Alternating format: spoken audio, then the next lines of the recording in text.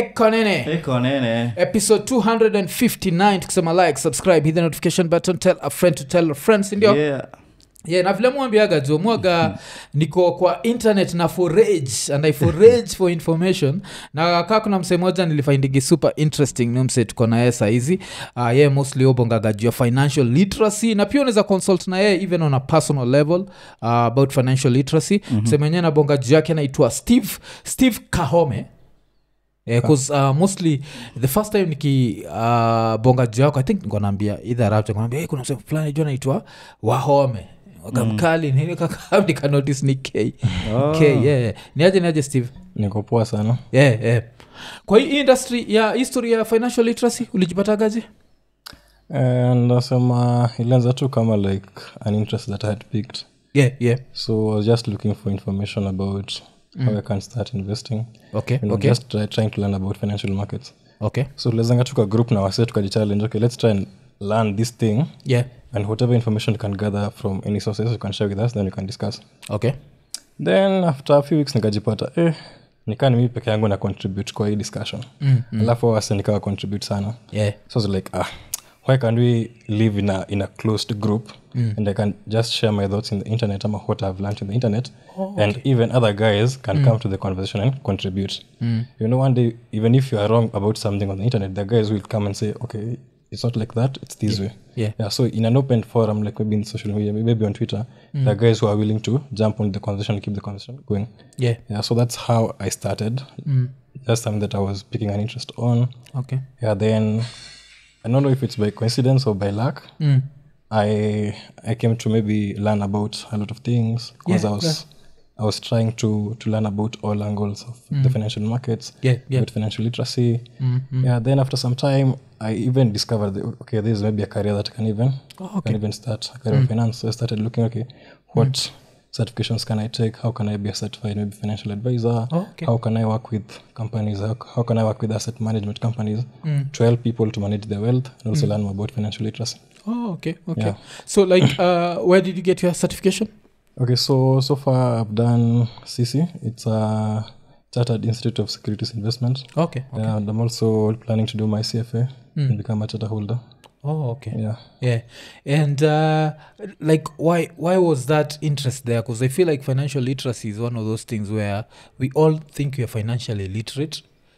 Si tunajua mimi najua do, unanifunza nini juu ya do, but a lot of us are financially literate. Like tukipata do kidogo ni vile tu lazima ile nini ya meja ni lazima inakuwa lazima show lazima utatesa lazima ajue lazima wajue. That's such kwa financial literacy, ni lazima wajue. As long as I'm doing well haijalishi. Si nimemove out, nilikuwa naishi ghetto, saizi naishi Lavington. Unaona na kupigia picha nikienda kwa club na kupigia receipt, I'm doing well. That means I'm financially literate. So why did you feel like people need more information? First, unajua kisoma sana, there are a lot of things that you tend to think differently from most people if you're exposed to some information or maybe to some level of knowledge that is not maybe the conventional knowledge. So like I think coming from that background of maybe reading a lot and maybe just doing my own research, I came to find these guys are doing this way, but I don't think supposed to be that way. So when you learn about something and you come across maybe a topic like real estate, maybe land investing, and you just try and ask yourself, why is everyone talking about land? Then you try to think from first principles, and you come and realize that these guys are just not maybe whatever they're trying to get from land. It's just something that has been injected in them, maybe from upbringing or maybe from our parents. But it's not something that makes even a lot of financial sense. Yeah. Okay. Because one of the things, kabla even to dig deep, one of the things that I like about when you're writing about finances, kuna kuagana this one thing that you always put at the end, enjoy your money. Because I think like sometimes we forget that. Life tomorrow is not guaranteed. So of course enjoy your money. But now I think even before tuingia kabisa, I'd want to look at it this way. A young person who's starting out, salary around 30,000 shillings, is there room for investment? I think there is. But there's always one thing that I've always, I think there's like the most powerful powerful thing, or maybe the most powerful factor that I've always thought about when it comes to investing for young people is that the most important investment you can make is investing in yourself. Because if you look at the lifespan of a young person, if you are in your 20s, you're just getting started with your career, right? So there's a very huge chance that your earning potential will increase with time. If you look at the careers of most people, what you're earning in your 20s is not what you'll be earning in your 40s or maybe in your 50s. You will scale the career ladder. You'll get more experienced. You'll maybe upgrade, maybe further your studies. So automatically you are more likely to command a higher income as you age. So I think that's the most important thing that young people we should realize, that the biggest investment that you can make is investing in ourselves. That we should always look for is that you can increase our earning potential, whether it's furthering our studies, learning an extra skill, whether it's getting that job experience or maybe the required experience for you maybe to maybe command that higher income. But regardless of any amount that you have, I think if you have, there's always some level of investment that you can make, whether it's 30,000, whether it's 40,000, 10,000, and also that the habit of cultivating the habit of saving money and investing money from just whatever little that you have. I think it will be very much easier to carry forward that, because if you are managing, if you can be trusted with little, then you can be trusted with much. I think that's a Bible verse. And so Nene, because I think like one of the main things that young Kenyans do, and this is to show that we are successful, is buying a car. And by that I mean, like in my 20s, as soon as I made some little money, I'll end up na gari. I think at some point I had 3 cars, which is very stupid. 2 as an investment, but then I came to find out cars are not the best form of investment. But history ya gari, do you feel like there's a cure to it? Because I feel like Kenyans who feel kama sina gari, I'm not successful. What do you think, Ama? What do you feel about that? I think it depends with how you look at it, and also your level of wealth and also your financial goals. Because I think there's some, depending on how much you spend, maybe whatever amount. Nabonga jua Kenya wana make 100k kwenda chini. Yes. Net. Let me even put it at net. 100,000 net kwenda chini. You'll find we are just obsessed na gari. Like tuna feel like nikishow up hapa na cab watu watachukua sina heshima, nikishow up hapa na matri hapo watu watanisikiza, nikishow up na ndudhi nitafukuzwa. So so I think one thing comes from a bit of financial illiteracy, because if you look at most people who take car loans, watu wengi wakuanga wameangalia the other factors that come with car loans. Because if you're talking about 100k net, that's the gross, that you talked about, not gross, 100k net. Yes, if you are maybe in your advanced years, maybe you have accumulated a little bit of wealth, so maybe you can maybe save up cash, maybe buy your car cash. But if you're talking about most people maybe who have maybe just started their careers, they don't have a lot of savings and investments. So most guys are going to be buying their cars through car financing, maybe taking a loan or something of that sort. So I think one of the things that most people never consider when taking loans to buy cars is the extra cost, maybe the hidden cost that comes with purchasing a car. Because you have gotten a car, maybe a car loan to buy a car. So one thing you have to notice is that you'll be paying your car loan. That's the first expense. The second expense is fuel expenses. You have servicing and maintenance. Another hidden cost like parking fees.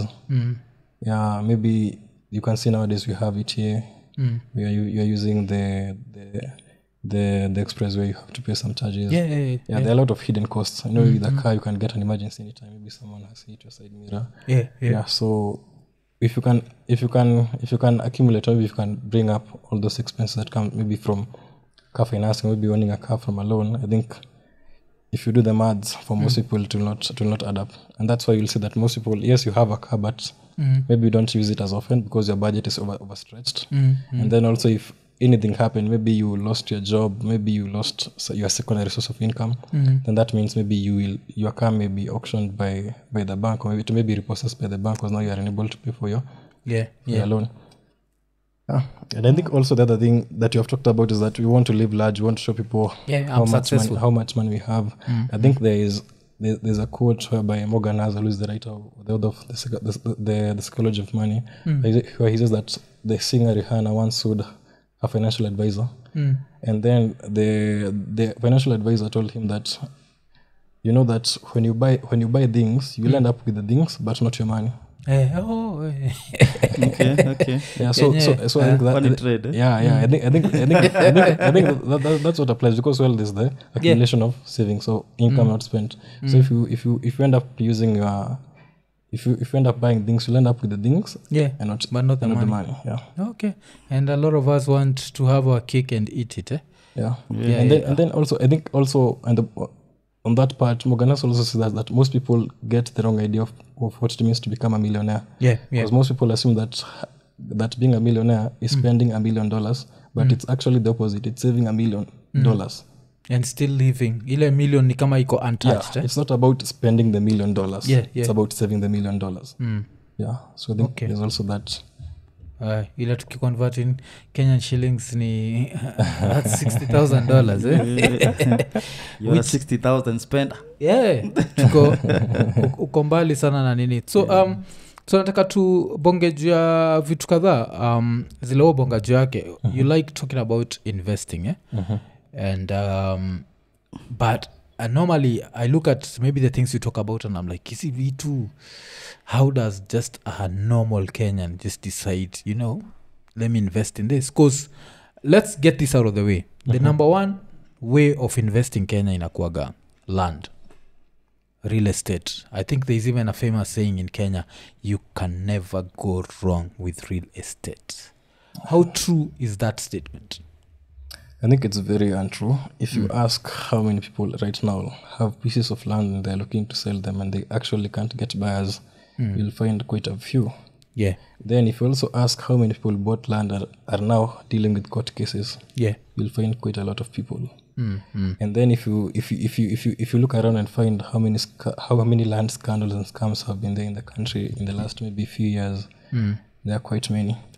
So I think the idea about investing in land maybe has been carried forward from our parents, because I think, you know, investing in land is easy because you can see the land. It's something tangible. You have your title deed. You can tell people, okay, I own this piece of land. It's 50 by 100 in Kamulu Joska. It's something tangible. But now if you tell someone that, okay, I invest maybe my money in a money market fund, maybe I own stocks, you know, the only tangible thing you have, maybe it's your brokerage account. Maybe you can open and show guys, okay, I own Apple, maybe I own Safaricom, I own this number of shares of this. So it's not something tangible. It's also something that most people have not been taught. That's where now financial literacy comes in. So we have been raised up knowing that, okay, land is and real estate is one of the major investments. And also if you look at our media, radio stations and our TV stations, a lot of adverts are about land. Just listen to your local radio station, and after every few minutes there's an advert about land in some place. So I think people are fed about this idea about land, real estate. And if you look at the other ideas of maybe investing in the stock market, in money market funds, interest rate bonds, it's not in the public domain or maybe in the public media as often as we see the other adverts on land and real estate.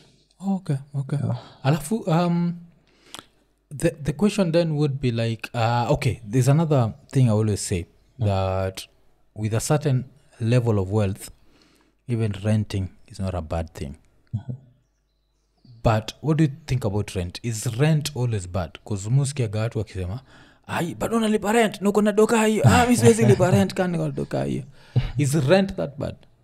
Okay, I think it depends from your personal perspective, because you know, personal finance is very personal. You know, there's something that maybe we can all afford, but maybe I may not want it as much as you do. Maybe it's not a priority for me. I think that's one of the things that I always advocate for, which is conscious spending, which is an idea that was written by Ramit Sethi in his book.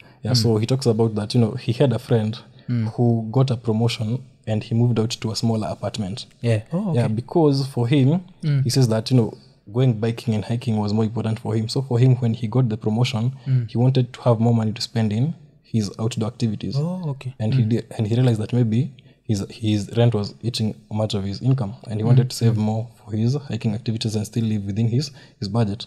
So that's what we call that's maybe one example, but again, like I said, personal finance is very personal. Yeah. Even if we have the same level of wealth or maybe different levels of wealth, there's what's more important to you, and there's what's more important to me, and we'll always be different. You have different opinions, you have different perspectives about life, you have different tastes and preferences. So I think that's different. Yeah. But from a financial literacy point of view, maybe from a financial analysis point of view, I can say that if you maybe you have cash here and you want maybe to spend in buying a house cash, there are a lot of options that maybe will be more financially literate than maybe buying the house cash. Because let's assume you are buying, this is just an assumption, you want to buy a house that maybe worth maybe $1 million. Let's just use basic math that will be easier to do the calculations with. Yes. Yeah, so you have a few options. So it's either you can buy the house in cash, you spend your $1 million, and the next day you don't have it, but you have the house.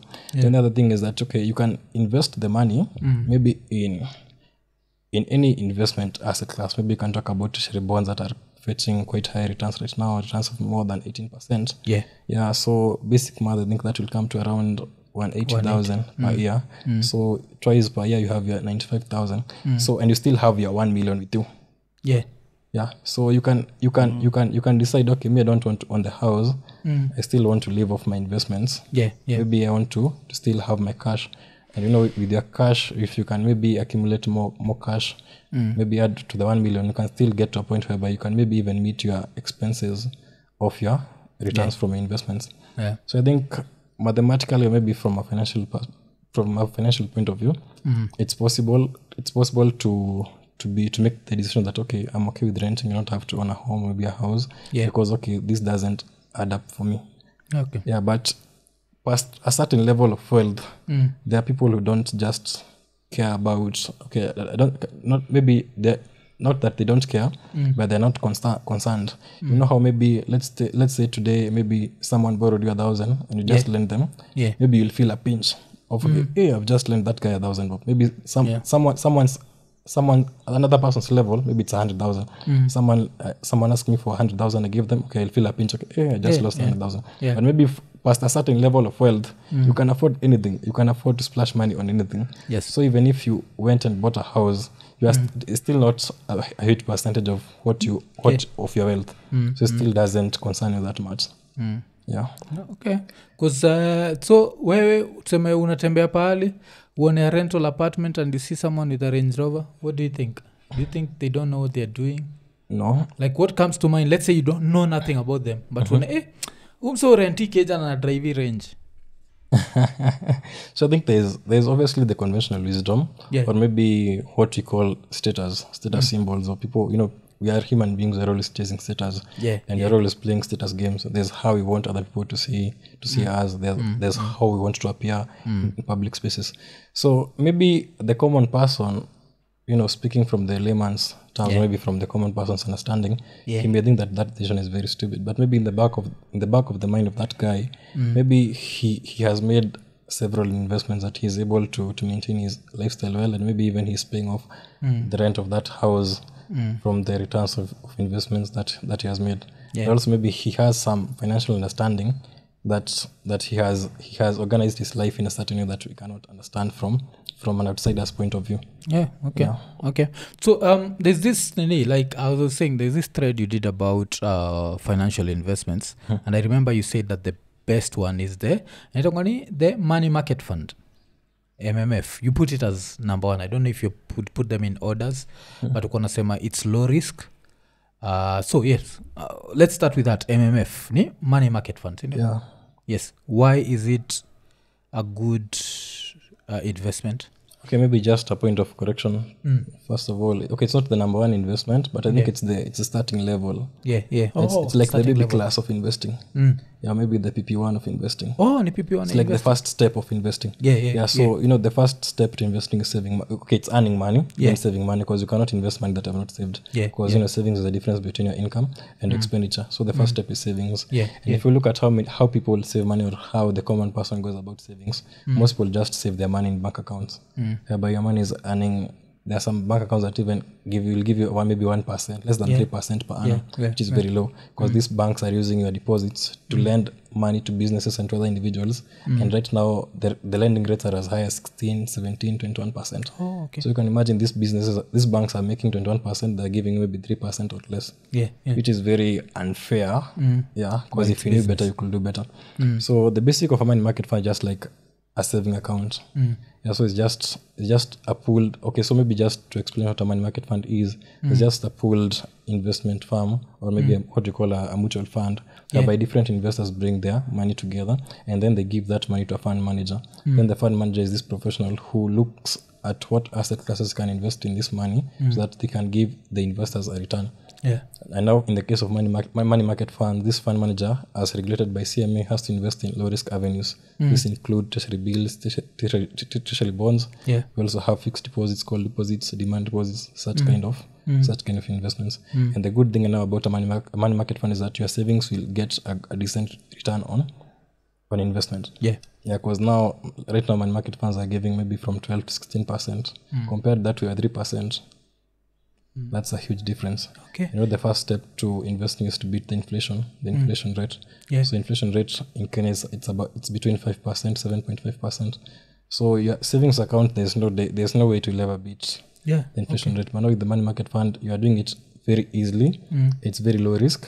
You can easily access your money within 2 days of asking. So I think it's the first step to investing. You have to accumulate your savings in a decent place. But sasa swali ni hii money market fund naipata wapi? Because saa hiyo ndio swali watu hujiuliza. I think Safaricom has Mali. Is it Mali? Safaricom has Mali, which has I'm not sure if there's a time when they launched, they were accepting investors up to a certain level, then they what do you call it? Then they stopped accepting new investors. But I'm not sure if they have resumed, but we have quite a couple of options. I think we have 25 fund managers in the country right now. And they're all offering money market funds. 25? 25 fund managers. And they're all offering money market funds. Ni kama gani na mtu anazipataje kwa phone? Because hiyo ndio kitu niko sure sasa niuliza. So unapataje kwa simu? So maybe there are some like CIC, which is the largest. Which is the largest unit trust in Kenya with a market share of more than 30%. They're called? CIC. Oh, CIC. That's a household name. Most of us know it.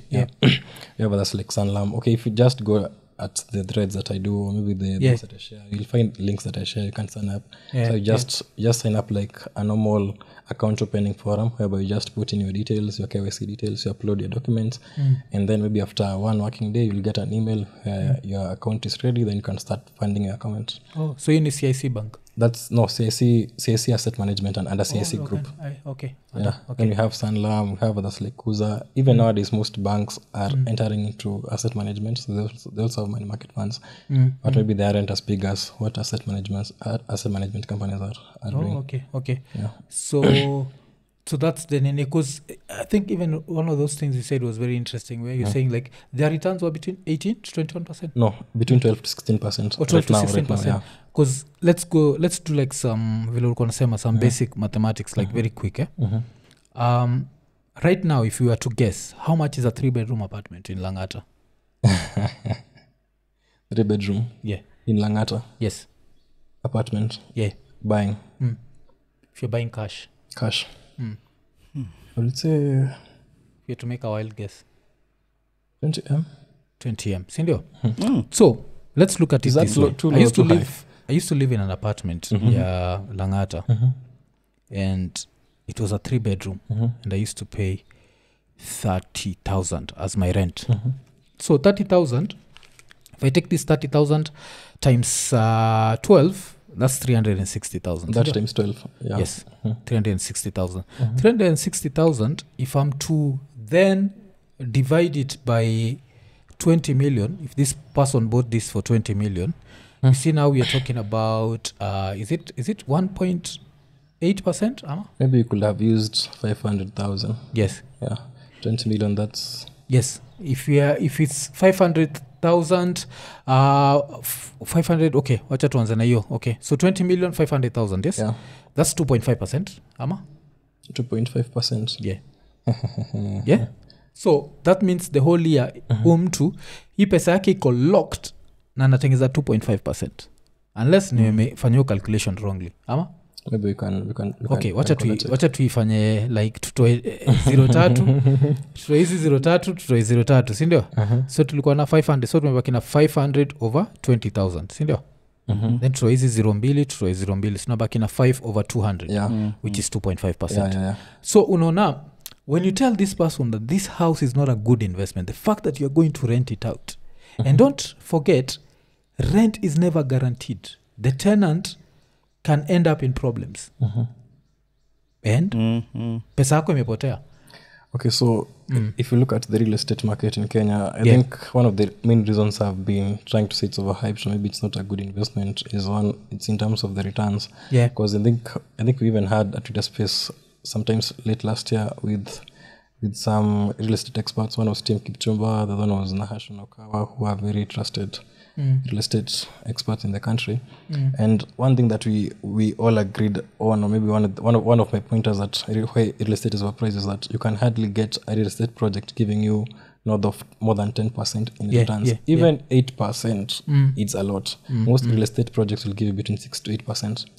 Yeah, and if you look at the other asset classes that we have in the market, even a money market fund that is giving you 12%, T-bonds are giving you 18-19%, and then stocks maybe in the long run can give you even higher returns than that. Yeah. So, okay, yes, they always say that there's also the aspect of capital appreciation. Also, you attach the capital appreciation with the rental income.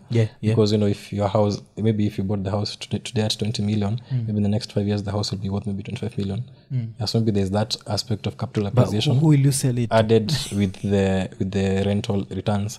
But what, because if there's a ready market for the house, maybe pia kuuza hao ni ngumu. And also that's theoretical, because you always assume that maybe the time you are selling, that maybe that house will be worth more than it's worth right now. But if you have, I'm not sure I think I've seen a report whereby land prices or even house prices have gone down.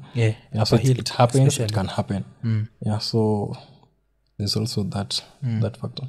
And also the other thing about real estate, by the way, and land, is that most people don't buy these houses cash. They take bank loans to finance real estate projects. And the bank loans uko ni 20-25%. Now you can imagine now ridiculous rates. Now you imagine let's take a case of you, maybe you have 10 million cash right now. You are looking at the investment options that you may have.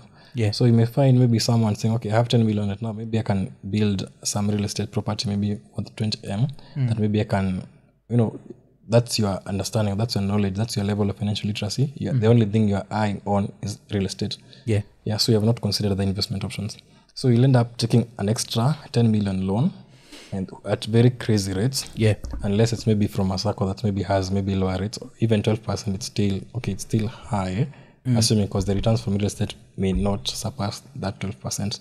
So you can see yourself now, you'll find, okay, I think I've even shared cases of this where clients come and tell me, okay, it's not that I'm struggling financially, but I brought these problems to myself by maybe taking on a real estate project that I never had the cash to finance. So I had to go to the bank for a loan. And now you are living comfortably, but now you bring discomfort in your life, because now you have to meet, you have a real estate property, and now you have to look at you have already even finished it, but now you have to look at the occupancy rates. So if you look at most real estate projects, the occupancy rates, okay, there are some with 100%, but 100% it's very hard. It's not normal. Most are at 60, maybe 70%. Also, maybe depending on location. I think the ones that are 100% are where the rates are below the market rate. You understand, like the rent is not super expensive. And also Pia, there's also a factor of brand. There are some real estate developers who have got very good names out here. So whenever they put up a project, they always get clients fast enough, even before maybe they have even finished the developing stage. But what I was just trying to say is, if you look at the returns, okay, I was talking about the point whereby this client is bringing some discomfort to his life, because now you have extra headaches now. You have the bank loan that's struggling, you're struggling to pay, and now the bank loan depends on the occupancy or maybe the rental income you're getting from this real estate project. But now there are no clients. And also some clients don't pay on time. Also there are some repairs and maintenances that we'll have to do. Okay, some will say that some repairs clients will pay, but okay, what about the sewage that blocks? Who will pay for that? Who will pay for that? maybe security and all those other expenses that come with it. So I think for me, okay, we always say personal finance is very personal, but for me, I've always found real estate to have a lot of headaches for me. Well, even if you can, yes, you can outsource the headaches. Yeah. But okay, why then go for the low returns? Yeah. Because Sunday is interesting. Sunday nilikuwa naenda home na a distant cousin of mine. Na akacheki kwetu unajua sasa Kabete is now opening up. Sasa ni kama ni decongestion plan ya Nairobi County. So unapata wase wengi wanajenga these flats na nini. Wale wase wako na shamba zao. So unapata for them to kujenga kitu ina attract, guys living middle class, to say middle class. Una spend around 100 to 150 million on a flat. And then average rent your area for a 2-bedroom it's like 30k. So say ile do ataka how long do you anze kurudisha? Yeah, it's ridiculous. All this money. Yeah. It's so kuna hiyo fascination. But I think maybe atangalia hiyo kani 30,000 volume, like how many flats does he have up? No, sana pata like I don't know 15 20. Yeah, so maybe atangalia hivyo because kani let's say it's 15, that's 450k. Alafu maybe anaangalia in 1 year that's 9M. Yeah, so nachukua 20 years amerudisha do. At least now so fully into like unless sasa anaingia hapo tuseme if kama naingia kwa project kama hiyo si yangu, I'll never enjoy the returns. Maybe my kids. Yeah. Actually, most people say that real estate is a long-term project, it's a long-term game. That's when you'll see the real returns. And so they also say that it's the best form of passing on wealth maybe to your kids, maybe to the next generation. Because real estate it's a 30 years project. Yeah. So, so it makes sense in a long-term perspective, maybe in a long-term view. But for the average person, if you're looking maybe to build your wealth, also if you're focused on returns, I don't think real estate is the place to be. There are so many asset classes that can give you better returns and lower stress levels than even that real estate. Because now you can imagine now you have to deal with clients who are late to parent, you have to deal with repairs, you have to deal with a lot of things. But now if you just bought maybe a government bond, yes, guys are saying that the government has a likelihood of default more so recently, but bonds have been relatively low risk from many years back. Because our government of Kenya has never defaulted. It's not like governments of other countries who are known for defaults like Argentina and other countries. But yes, times change, but I still think there's a lot you can do with other asset classes than real estate for the average person who is looking for returns, and also who is looking for an easy, not actually an easy way, but a better way of building wealth. Okay, so Nini, I think before we continue, because I want us to talk about treasury bonds and treasury bills and if there are any differences. What would happen if the government was to default? Indio swali niliulizaga Willis Otieno Bahim is a lawyer, so he gave me his version of it. Apart from him being a lawyer, of course, he's also part of the opposition. Ni Safina Party. So yeye na Jimmy Wanjigi, of course, they have to cane the government. But the leader is Jimmy. Yes. Yeah. But what would happen if Semeleo Kenya may default? What happens? Yeah, actually, I think there's a thread that I did. I think it was sometimes last year, maybe late last year, because I was getting a lot of concerns from clients, maybe from guys in my communities and followers who were asking me, okay, is the government likely to default? And if they default, what happens? Yeah, so basically a default means is that it's when a government is unable to meet the payment of a coupon. Yeah, so maybe there's a coupon that's supposed to be paid during a certain period of time, but the government doesn't have enough money to pay for that coupon. So it means that the government has defaulted. So after default, there are a lot of things that can happen. There's restructuring, there are haircuts, there are a lot of things that can happen to mitigate the situation, maybe to come to a there are a couple of ways you can go about the default. But now from an investor's point of view, if the Kenyan government was to default, I think there would be a lot of chaos in the financial markets, because if you look at our banks and their assets and the proportion of T-bonds, or what you call maybe government securities in their assets, it's quite high in most banks. Oh, okay. Yeah, some have even highs of maybe 30%. And also now you can also see that these asset managers like maybe, or these fund managers like what you have money market funds, most of their allocations also in treasury bonds and treasury bills. Yeah, so the financial space, or maybe the financial industry, it's huge on government securities, because even pension schemes and retirees money, it's hugely invested in government bonds. So a default will bring a lot of ripple effects to the economy, almost to the financial space.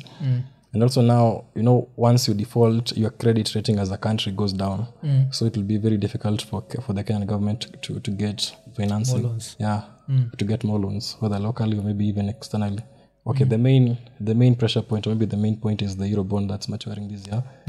Which the government has been going in all sorts of ways, trying to say that they are buying back, they're trying to make earlier payments, but you have seen all sorts of things happening. But with the IMF and World Bank coming in and promising to back up the Kenyan government, I think we'll sail through. But okay, nothing is guaranteed, of course, but I think we are at a better place. Oh, okay. And this better place is a death. Okay. Okay. Yeah, because but so this haircut thing is real, where like if you were to default, utakuwa ukiingia kwa bank account yako, ulikuwa umeka 10,000 unapata 7,000. Okay. 3K imechukuliwa na gava. I'm not sure. Okay, what a haircut. I'm not sure about the ripple effects that it will have down to the average Kenyan. To the average Kenyan. But basically a haircut is where maybe the restructure, or maybe how the government can deal with this, is that they will come in an arrangement with investors who have lent the money, who they have borrowed money from, and they'll say that, okay, yes, we owe you this money, but maybe we'll make this payment at a later date. Maybe you are supposed to get back your money maybe in this year, maybe in June, but they'll say that, okay, maybe because the financial challenges that we have, we are going to pay you that money in 2025, 26, 2027. And then maybe they can also say that, okay, yes, you are lending us the money at maybe 12%, but now we are going to give you at maybe 5%.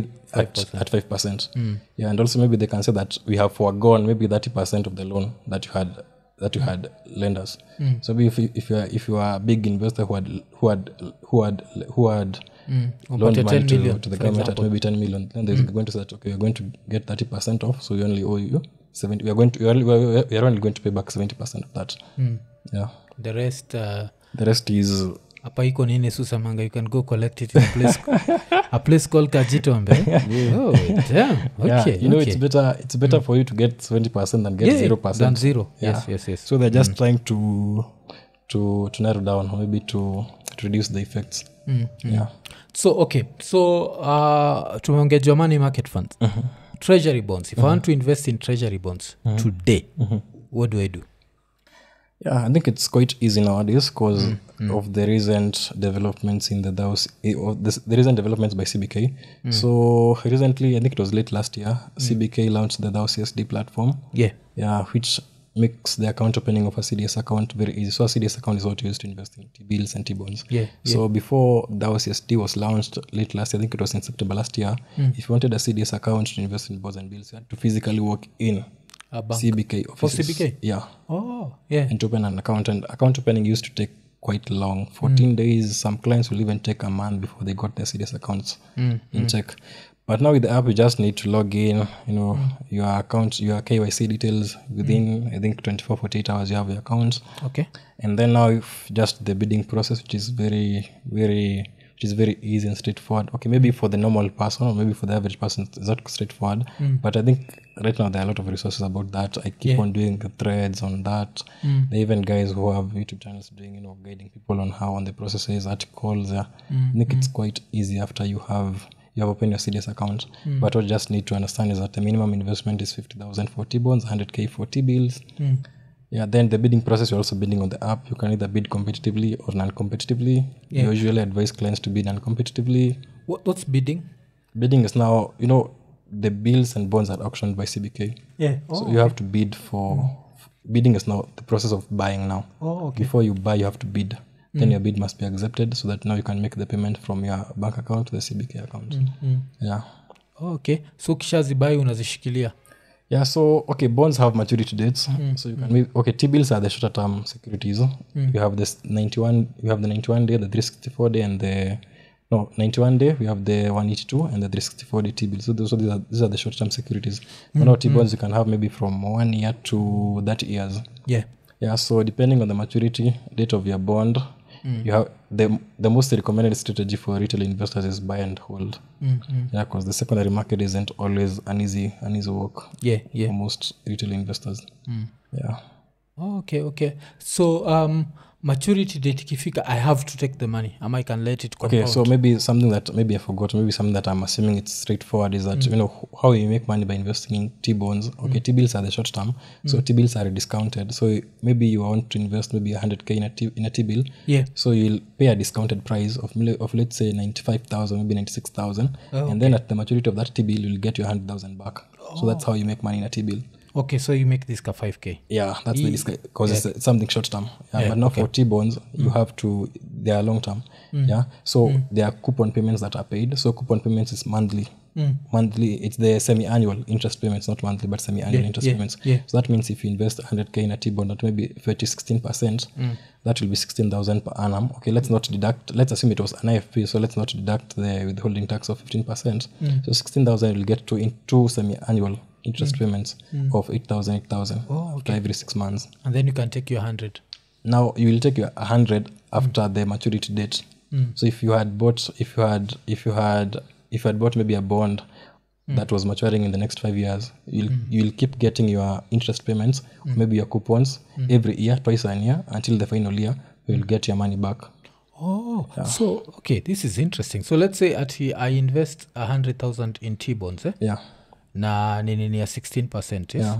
So I'll get this let's say 16K till the maturity date. So every year the 16K. Yeah, but we have not accounted for tax there. There's a 15% withholding tax, but FBs are tax free. See, the 15% is from the 16K. Interest, from the 16K. Okay, so that will come. Let's even push it on the higher side. Let's say it's 25%. So that means I'm making 12K. So this 12K, if the maturity date is 5 years, I'll have made 60K before I get back my 100. Yeah. Okay, and I can still decide not to withdraw the 100 to just stay there. Now after maturity I have to take it back and then after maturity there are a few options that you can do. So you can either get your money back or maybe you can use the money to buy another bond. Okay. But you can't just continue like it's not automatic. When you are bidding for the bond, maybe when you are making the applications, you can either decide what to do with when you get your money back. Are you going to use it to invest in another bond, or do you want it deposited in your just bank account? Okay, alafu there is a difference in the money market fund. In that, with the money market fund I can just get my money out at any time. T-bonds I can't. T-bonds, for T-bonds it's not straightforward, but you can you can't. The liquidity is how fast you can access your money. Liquidity for money market funds is quite high compared to T-bonds, but they're still liquid in the fact that you can sell your bond in the secondary market. So let's say investor, you're 10M this year, and maybe you bought a 5-year bond. Maybe at the second year you get a financial emergency, or maybe you get a project that you urgently need your cash back. You can sell your bonds in the secondary market and get your money back.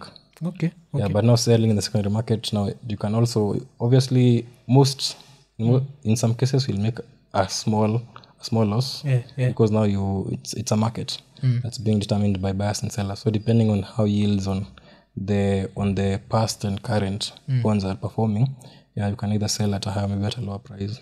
Okay. So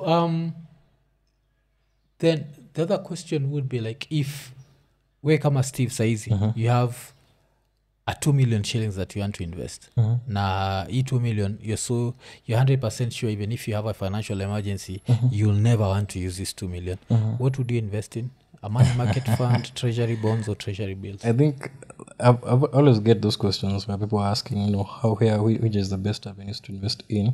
But I think you can't really take the question out of the financial situation of the person. Okay. So like you have to take you as Mwafreeka and say, okay, this is who I am.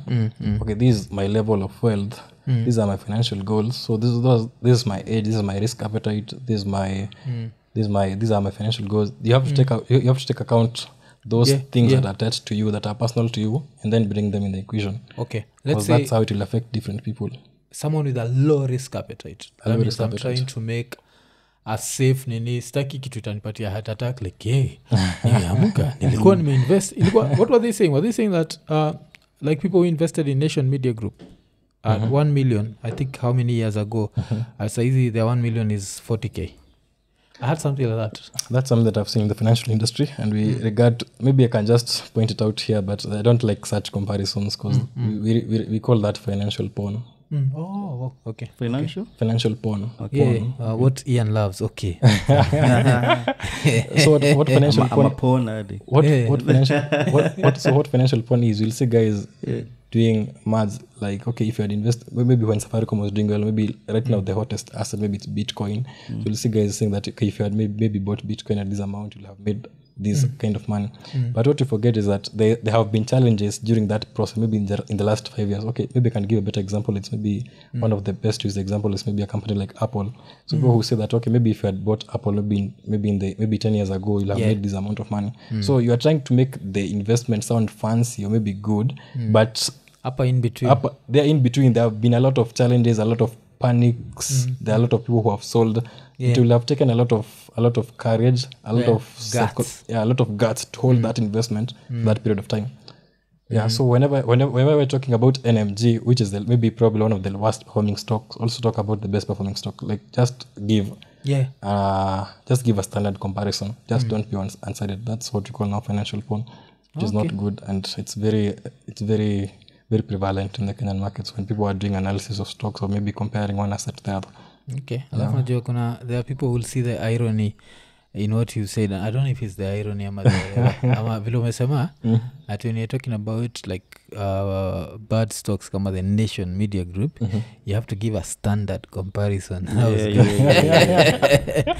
We put all groups together. But I think it's all like traditional media, especially rely on gazeti. They've been struggling because of how much technology has changed. I think I had this with Jemo Ulemse alisema every time you're reading a newspaper, you're reading yesterday's news. And I remember when he said that, I was like, yeah. You know, back in the days, this was actually news. You'd read a newspaper and you'd be like, this is news. But actually, right now, you're reading yesterday's news. People have moved on. Like, so kuza gazeti inakuwa like, apart from think pieces, like, why are we not buying newspapers, you know? Yeah. Actually, there's a guy called Balaji's who was the former CTO at Coinbase, which is a crypto exchange firm. I think it was in around 2020 where he was making the predictions that we are moving from the standard or maybe from the conventional media houses to whereby we'll have individual media houses. If you look at guys like Joe Rogan, guys like even here in Kenya, guys like Abel Mutua, there are some brands who will be bigger than media companies. And now with the ability of maybe platforms like social media and YouTube, anyone with a mic and a camera can start doing their own things. You can become your own reporter. And still deliver better news, quality news than what maybe a media house can do in some angles. So that if you look at the rise of platforms like Substack, newsletters, you can see a lot of people are becoming creators. So that's how you'll see more people maybe moving from the traditional media industry not to the digital world. So I think he made a very good prediction which is coming into play. Because like one of the saddest things that I feel, because I used to work in easy mainstream media, but right now apart from the old presenters I don't know anyone. Like I know mi najua Jen Goiri, najua Rashid Abdalla, najua Lulu Hassan, but if you are employed by Nation last year sikujui na si ati nakukosea heshima, I just don't know you because I get my news on Twitter. You don't even know how to tune. I can't tune into you like it's like a whole different nini, like you have to push some buttons, save whatever. Like news yangu kitambo nilikuwa namkaga so wewe nasikia this is 7 o'clock news, this with Laura Walubengo. I don't know the Laura Walubengo of nowadays, like who is he or she, simjui. And that's how much the world is changing so much that now maybe these media stations nakaka the usikiaga story of the Polaroid camera where I don't know how true the story is, but they were offered a certain amount of money and they said hatuichukui. Then a few years later digital phones started taking photos na stock ya Polaroid ikatoka from hapa to, because remember it used to be the best technology because I could take an instant photo na ni print. So technology is harsh. The point I think the point that Balaji was talking about, decentralized media, decentralized finance, we're moving to the decentralized era. You can see even Bitcoin and the blockchain technology, everything it's becoming decentralized nowadays. Yeah, so even media houses are becoming decentralized. We are not relying on one media house to give us information. The centralized media house, or maybe the mainstream media houses. We can rely on different guys and we'll still take that information as okay. We might negotiate, or maybe we might argue about the truth, or maybe what do you call it? Maybe they're not a trusted media house, but with time you can be able to build trust. With a bigger following and bigger audiences, can be able to build trust. Okay, and then you also talked about SACCOs. By the day we are recording, I think the previous day, there's someone who'd written about a SACCO, and you'd corrected them. Most students who are Americs wanajuaga, one of the things he teaches people is join a SACCO. So how important is it to join a SACCO? Okay, I think the biggest advantage of a SACCO is the ability to access, okay, I'm not going to call it cheap credit, but maybe I can say affordable credit. Okay. Maybe affordable loans. Because if you look at what loans are, what rates banks are lending money to individuals and to businesses right now, after the CBK raised the CBR rate, I think it was it late last year? Yeah, late last year. Most guys have gotten the messages from their banks telling them, okay, your loan facility, which was at 17% per annum, has been increased or has been revised to 19.5%. There are some banks with high loans at rates at maybe 23%, 25%. But your SACCO most SACCOs are still at 12%. Yeah, so that opportunity to get an affordable, maybe to have an alternative source of credit, I think it's the biggest advantage in a SACCO. Okay. But there are also other advantages because the saving your money in a SACCO. So there are two ways you can make money in a SACCO. One is through share capital, then the other one is through the savings. So share capital is the number of you buy shares to become a member of a SACCO. So let's say we have Mwafreeka SACCO. Yeah. So to be, let's say, under our rules and regulations, we have that for you to be a member of Mwafreeka SACCO, you have to have bought 1,000 shares. And each share is maybe 200 shillings. So the minimum share capital is 200,000. Yeah, so that's the share capital. Now the share capital, you get returns via dividends which are annual.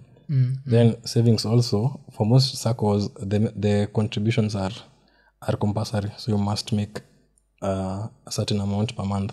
But SACCOs nowadays are shifting from that, and their contributions are voluntary. That means you are on your own. If you feel like making contributions, you can make them. If you don't feel like it, you are on your own. But now on your deposits, you get what we call rebates, maybe what you call interest rates on your deposits. Okay. Yeah. Oh, and so then Nini, I think there's something that I'd skipped. There's something I saw that you'd written, like when someone invests in treasury bonds, there's something you called bond laddering. Yes, and I found it to be super interesting. But can you explain it to maybe mtu ajaisikia juu ya bond laddering? Tuseme, I think you'd use the example of 1 million shillings. You want to invest 1 million shillings. Yes. Okay, so bond ladder is a very useful strategy to invest in T-bonds, maybe to grow your bond portfolio. Okay. And how it works is that it works this way. So let's say you have, okay, I'm trying to use numbers that will be easy to work with and that makes sense. Yeah. Okay, so let's just work with 1 million. So let's say you want to invest 1 million right now in bonds. So instead of investing that 1 million in one single bond, you divide your 1 million into maybe a series of 5 bonds. So that's you have 200k per bond. Yeah. Right.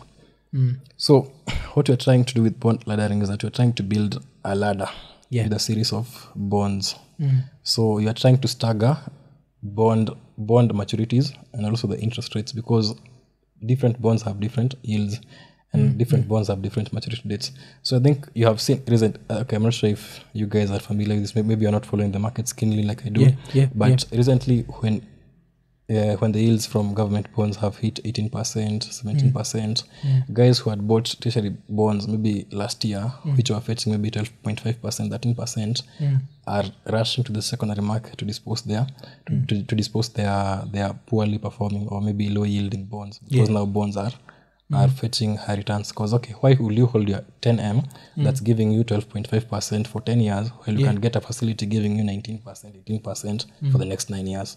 So it makes sense. But now the disadvantage is that you'll have to sell maybe a bond at a loss in the secondary market, because no one wants to buy a low yielding bond. So the price is very, very chaotic or very pathetic. So a bond ladder is where you distribute your bonds maybe in a series of bonds, like we said, 5 bonds. So you have maybe one bond maturing 1 year from maybe 2 years from now, another bond maturing maybe 3 years from now, another one 4 years, 5 years, depending. You can stagger them anyway, but just have to they must have different maturity dates.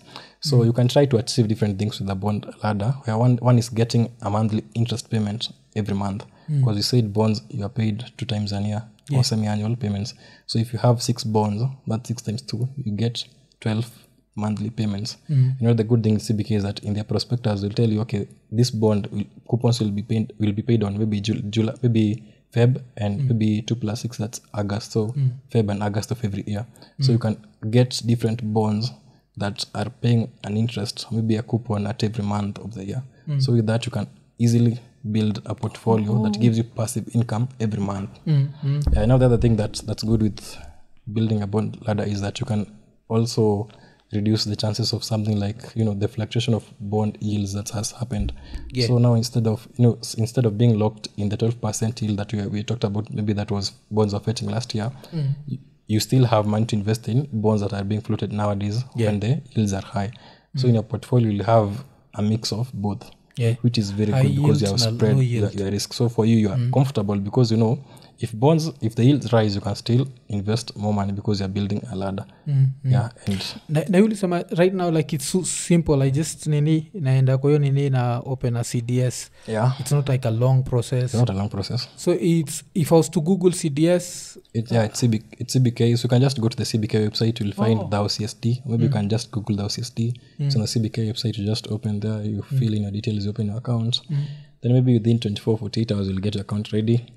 Now the only challenge for you to build a bond ladder right now may be the number of bonds being issued by CBK, because I think right now we only have 2 bonds in the that have been floated by CBK, and also the maturity dates, because you know you are looking at different bonds, different maturity dates, and also different payments, monthly payments for the coupons.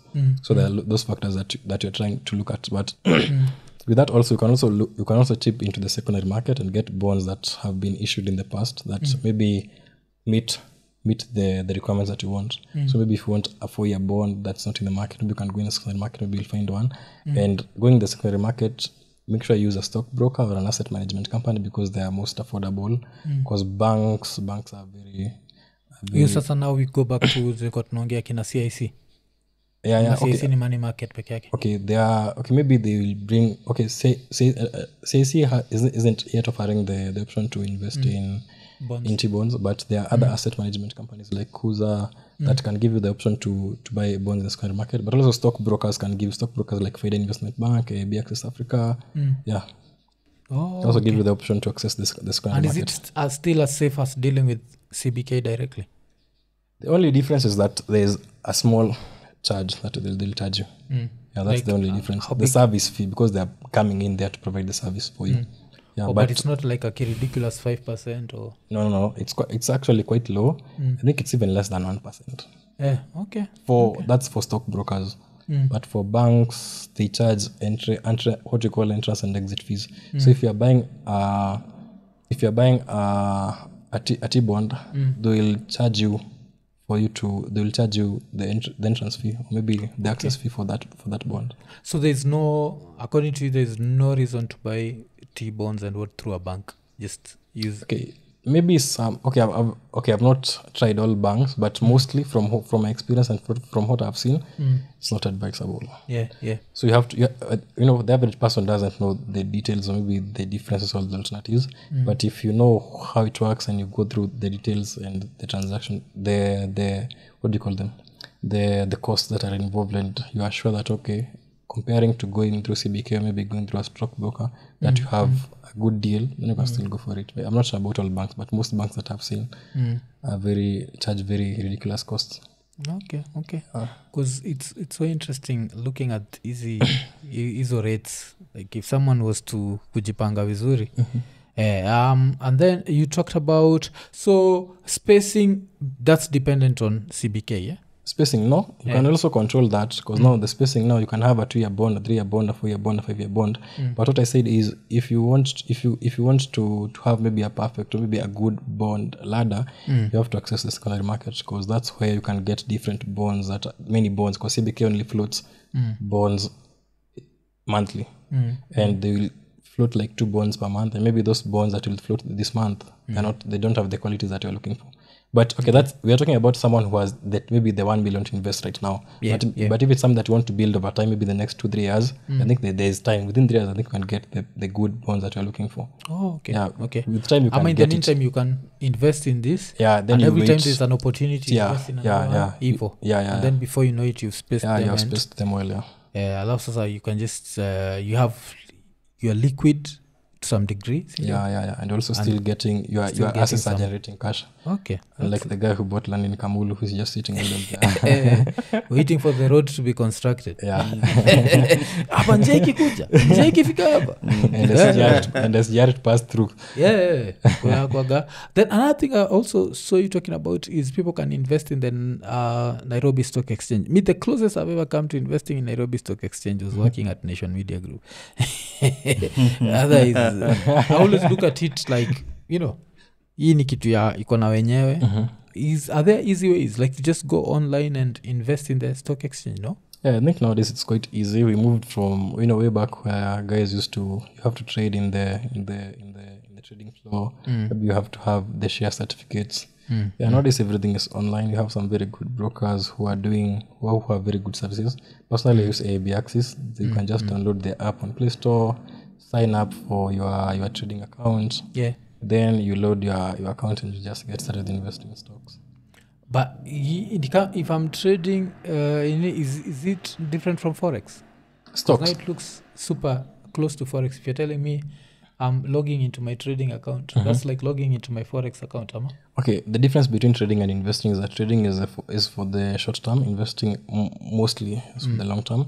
Also, what can we call it? Trading, most guys use leverage, or what we call margins and spreads. But investing, you are not investing in virtual things. You're investing in physical stocks. So there's a difference. Also, your time frame is long. You're investing maybe for 5, 10 years. So I can invest, I don't have to trade. You don't have to trade. Okay, because you're trading, ndio niko najua ni tricky. Gets tricky. And then you'd also talked about how, according to you, education insurance policies are not a good investment. Why?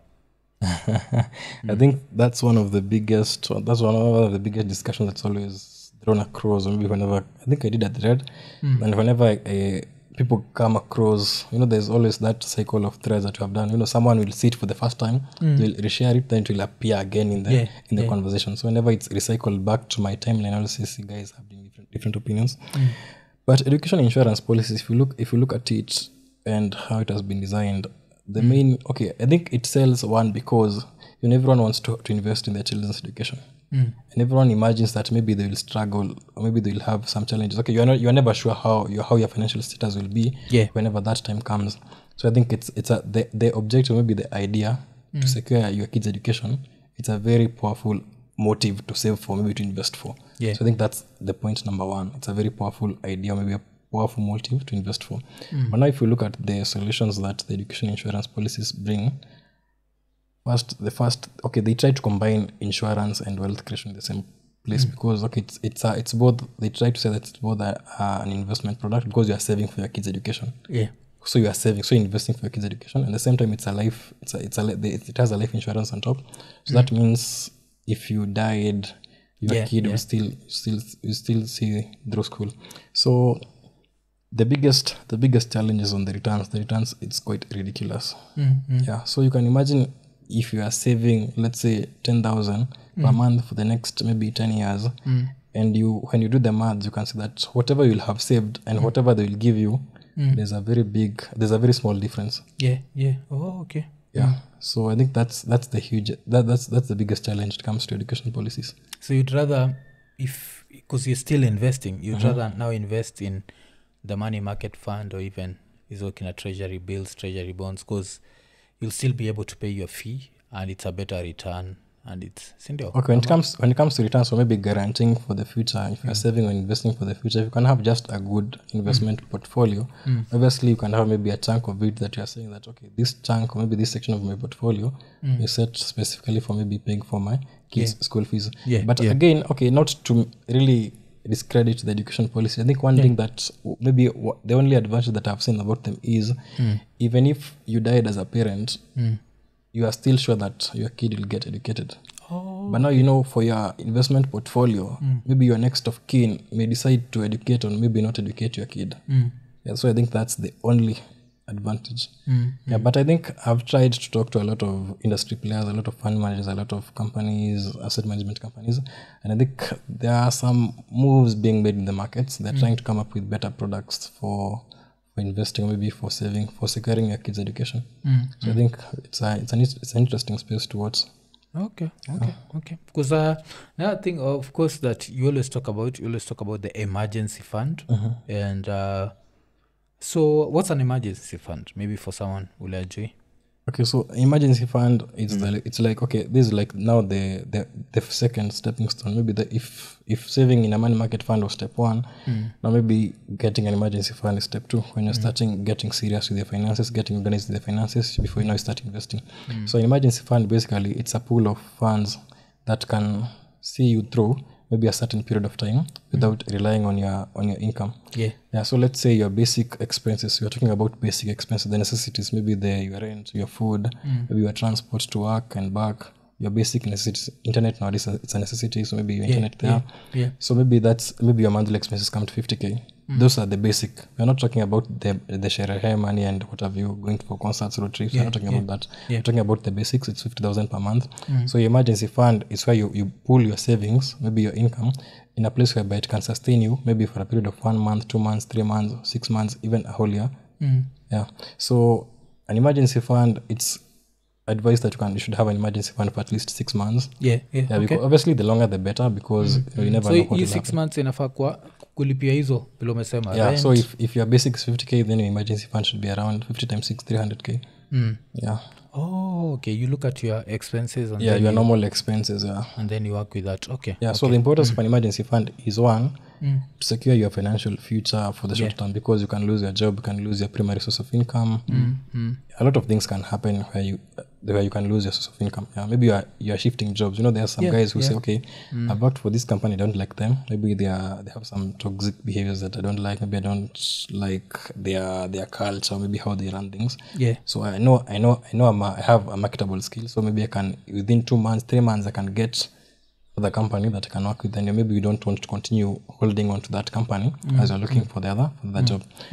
So you can leave your job, still have your emergency fund intact. You can fall onto it and see you through the 3 months, 6 months that you are out of your job before you get your other job. The other thing is, when you're starting investing, we always say that you can only invest money that you cannot afford, that you can afford to lose. Okay, obviously no one wants to lose money in investing, but you should just be cautious, because you cannot invest money that it's planned to pay your rent.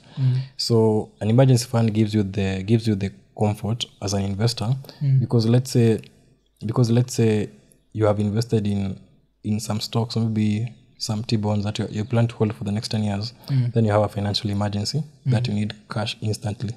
So that means you can't sell your bonds or maybe your stocks, because you have an emergency fund that you can fall back into. So that's the other essence of an emergency fund. And then maybe the final one is just financial emergencies. They happen any other day. So whenever you have a financial emergency, you don't have to take a loan maybe from your friend, telling someone to send you 2K urgently. So you can always fall back to yourself and see yourself through. So nasema mademo nafakwa na hiyo. Actually they do have emergency funds. Ni sisi. Mademo nafakwa wamejipanga sana, by the way. Wako na 1 year plan, you get a short term plan. Alafu a sinking fund. because a sinking fund I think ni watu kama mimi wale we have weird addictions, but kwa mtu understand a sinking fund, how would you explain? Okay, so a sinking fund is now like, there's now like the elite style of getting organized with their finances. Yeah. So a sinking fund is just where you are trying to get more, maybe a little bit organized with their finances. Whereby now you are saying that, okay, I have to plan for most of my expenses because now I have to, have a budget, have investing or be saving goals. Every money that you're making, you have already maybe anticipated 2 months, maybe a month before even it lands in your bank account is going to be allocated. So a sinking fund is basically how you save for your short-term expenses. Maybe you're planning that maybe I'm going to travel maybe during Valentine's. You can start saving for that early enough. Maybe you're planning you want to go back to school later in the year. You can start saving up for that. Maybe you're planning to have a wedding. You can start saving up for that. Any short-term expenses that you think you are going to meet in the near future. Maybe you want to buy a car cash. You can start saving up for that. So just getting organized with your finances, whereby you don't want to exceed your budget, maybe to hinder your investment goals. Just want to be focused, maybe to have a better financial plan. Okay. Alafu nini gari cash or slowly, which one do you think is the better way? Okay, when it comes to car financing, first and foremost, let's like I said in the previous discussion, is that it's very personal to begin with. So to begin very personal in terms of, okay, there are guys who are not comfortable with loans. There's someone who, whenever he has a loan facility, maybe they cannot sleep well at night because they're imagining, okay, what if I lose my job? Gari itakujiwa or something of the sort. So they are very uncomfortable with loans. But there's another guy who will have a loan and hata kumkanya na kuanga na loan. So I think there's that personality to it. So one, it's very personal. But then when it comes to doing the maths now, maybe from a financial analysis perspective, you have to consider a couple of factors. So we can take a look at both ways, whether buying cash or maybe getting a loan. So I think there are some guys who are very lucky, who are very good employee benefits. There are guys who get car loans at 3%, 5%, even mortgages at 3%. So if I was working for such an organization, I'll never buy a car cash 5%, and you can get maybe 12% in a money market fund, or maybe 19% in a T-bond. The difference is quite huge, and that's a no-brainer. So that's one thing, taking advantage of maybe low rates if you are accessible to them. Maybe if you're in a circle whereby you can get a car loan at very low interest rates, that's a no-brainer, because it makes a lot of financial sense, because you are the return, maybe the borrowing rate and the returns you can get from investing that money, the difference is quite huge. So that's one thing. Then the other thing, buying cash versus now taking a loan. Like I mentioned, if you buy things, you have the things but don't have the cash. So the advantage is maybe taking a loan, maybe not looking at maybe the interest rates and the other things, maybe just looking at having the cash now, is that you still have your cash flow. Cash is very important, because you can still meet your financial needs, you can still use cash. Then you can still invest this cash in some scenarios, but now you have to also fall back to the interest rates, depending on the lending rate that you are given, maybe by your bank or whatever car financing you are using. So if you can invest these one, maybe you want to buy a car that's worth maybe 1 million, maybe let's say 1 million, and maybe you can get an investment that can give you maybe 19%, like the T-bonds right now, 19% per annum, and maybe your loan, it's maybe 12 or maybe 13%. You can decide to take the loan and maybe invest your money and use the returns from these investments to pay back the loan. Okay, theoretically it sounds perfect, because on a spreadsheet it sounds perfect, but now doing it practically, it may have a lot of hard. But it makes sense. It makes sense when you're doing the calculations. So the fact that you have maintained your cash flow, maybe you have cash. Cash is always important in businesses. So because without cash you can't pay workers, you can't even pay your rent. So cash. So you have retained your cash, then you can invest your money in an asset that can give you better returns than the borrowing rate that the bank has given you. And then also, what else have you talked about? Because we got to compare to those two. Maybe I think I've exhausted the points actually. So those are the main things. Yeah. Also, I think the point I wanted to repeat was the point on, if you have if you have very friendly credit terms like 5%, 3%, that's a no-brainer. Whatever. Yeah, but now if you are taking a loan, ya gari it's 20% per annum. So umechukua a second hand Range Rover ya 5M. That means by the time unamaliza kuilipa umepay like 9M, sindio? Like it's ridiculous. You have paid so much. And then actually I think car loans bring a lot of discomfort to people's lives. You are living a comfortable life, but now because you want to maybe go that higher in life, maybe you want to feel good, maybe you want to improve your status. So let's say you're earning maybe 100k per month. You are living in a decent place, maybe you're paying rent at 20k. You're having a lot of cash to save and invest into quite a couple of things. But now you have taken this car loan, and now the monthly payments are around maybe 40,000. So you have your 40,000, you have 25,000. So you see your budget now is very strained. Now you also have to account for fuel, servicing, maintenance, parking fees, the emergencies that comes with this car. So now your budget is overstretched now. So you have a car, but having a kakito at the end of the month because everything is gone. So I think you have to be very considerate whenever you are taking a car loan. More so, I think one of the worst cases you can always have is that bring the discomfort that you never wanted. Yeah, because I think there's a quote that says, what does it say? Don't go for the life, don't lose the life that you have going for the life that you want. Oh, okay. Yeah, because now you are comfortable, you are doing well, but now you go for the car, now you are struggling financially. Yeah, and you have quite a decent yourself. Yeah, you have stretched your budget. Umekuwa mtu wa yoga. Kwanza dili kitu sikuuliza, there are people who always ask this question that if you are, let's say you are earning 100k per month, what's your ideal rent? That also depends on the worst. Like if you are someone trying to make sound budgeting, this is the only income you have, not the secondary income. So I think it depends with a couple of factors. One is the other items in your budget. There's someone who there's someone who only pays transport. There's someone who has very huge other things in their budget. Maybe they are paying school fees. They are paying rent. Maybe they are paying black tax and other things. They're sending money. I think you need standard black tax for a lot of us. It's so I think it depends with your budget cumulatively to begin with, because now if you have other things to do that your budget has to meet, that means the level that your rent, the ceiling of your rent level comes down now. But now if maybe you don't have those many expenses, there are guys, maybe you come from a well-off family, you don't have people maybe telling you to loan them or maybe to lend them money once in a while. Don't have fees that you're paying, you're just living by yourself, so your budget is quite accommodative. So you can afford maybe to spend a lot on your rent. But basically maybe with all factors being constant, of which now it's because like we said, personal finance is very personal. That's why I started from the point of it depends with your other items on your budget. But for the standard person, for the average person, between a fifth, a quarter%, a quarter or a fifth, that's 20-25% of your income. Should go to rent. And if you're exceeding that, you should start getting worried. If you're the standard person. So around like 20-25%. 20-25%. Okay.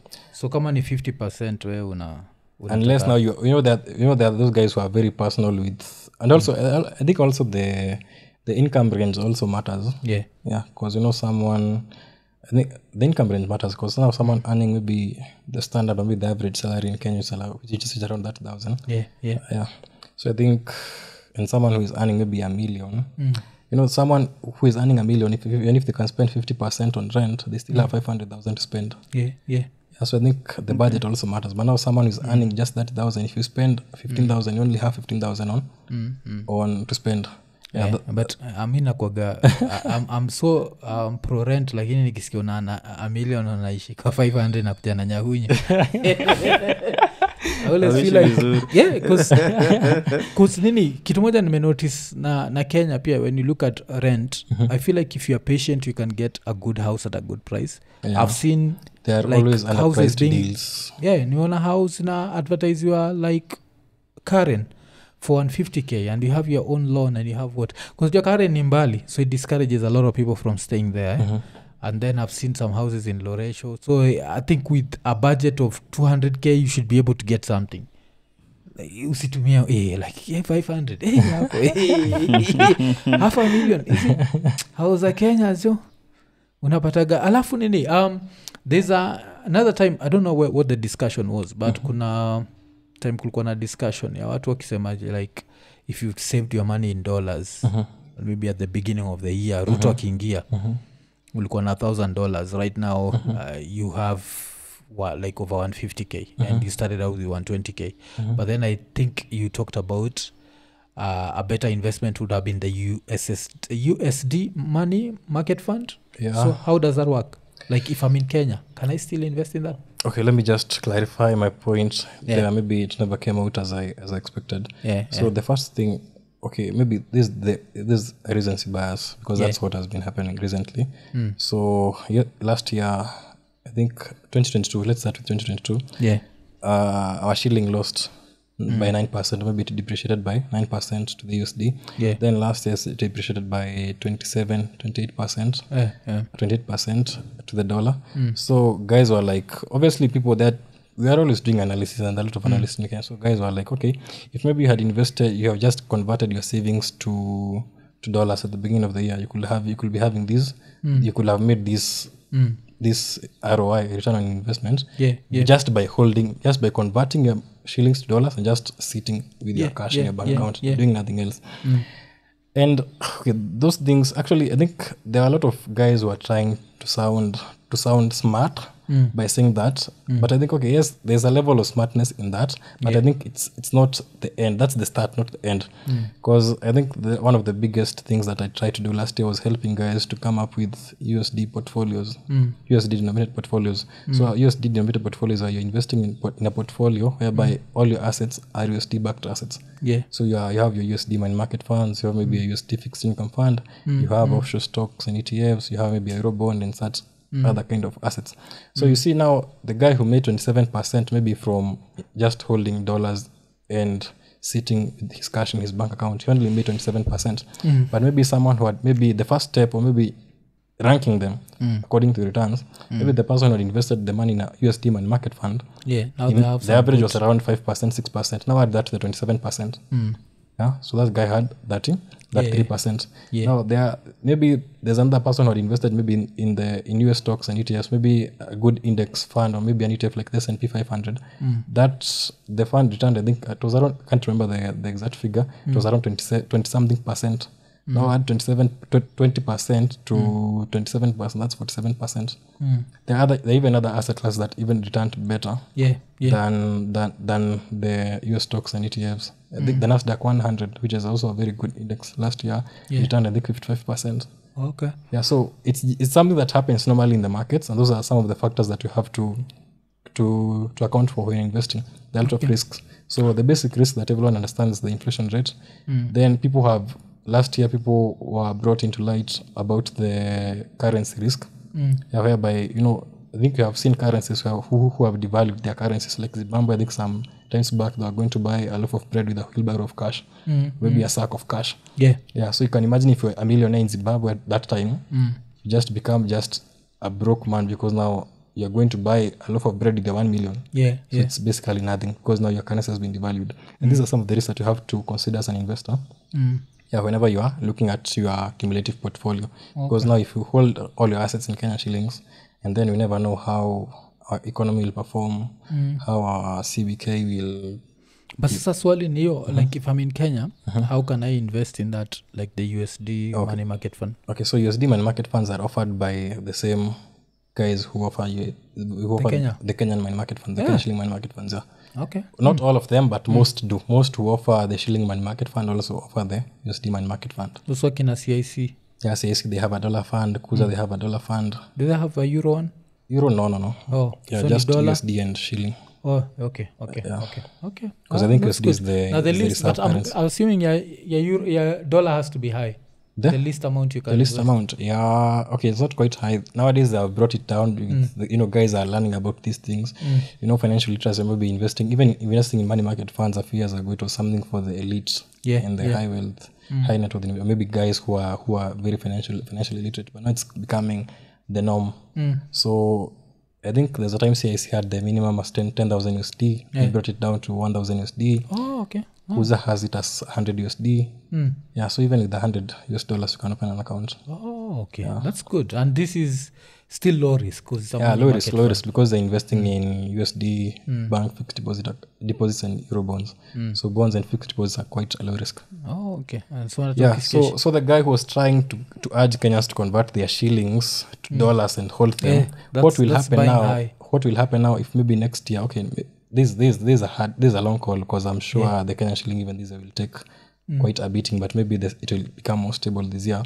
But what will happen in a year where maybe the Kenyan shilling becomes maybe more stable and the depreciation goes to normal levels where it has always been, because on normal times the Kenyan shilling depreciates against the USD at a rate of maybe 2 to 4%. So now you can see if you change your shillings to dollars and then you get your 2 to 4%, you are doing worse than someone who just invested their money in a money market fund who got 10%. So it's not about just converting your.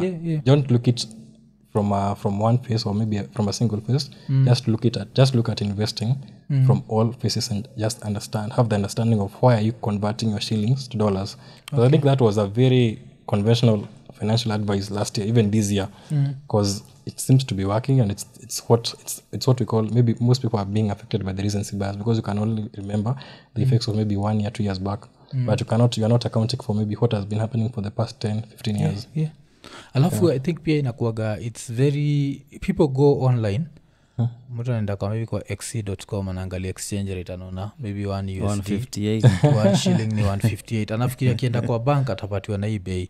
Kienda kwa bank lazima uongezeka kobole juu, so let's say now all of a sudden it's 163.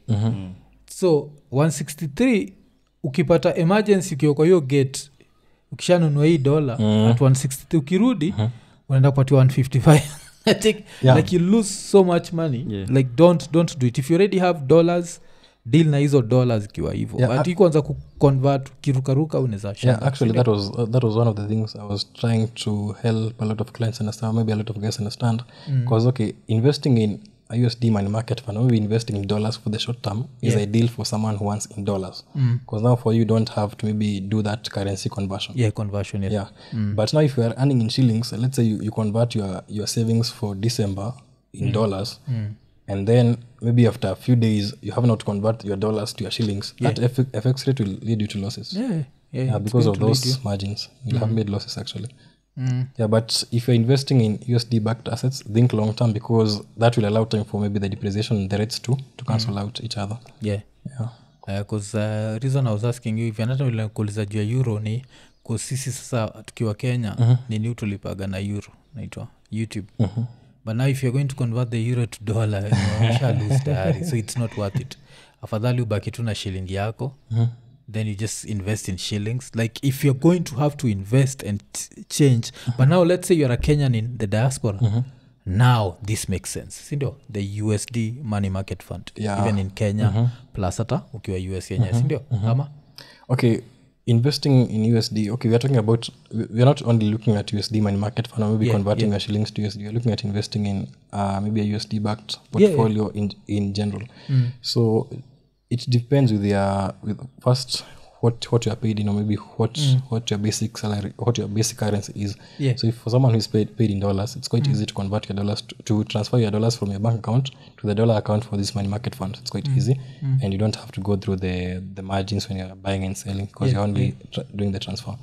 Okay, but from a general perspective, when it comes to investing, it's very wise for you to not to have all your investments, like I was saying, maybe all your investments in shillings, because you never know, maybe we may be the next Zimbabwe where maybe our currency gets devalued by a huge percentage.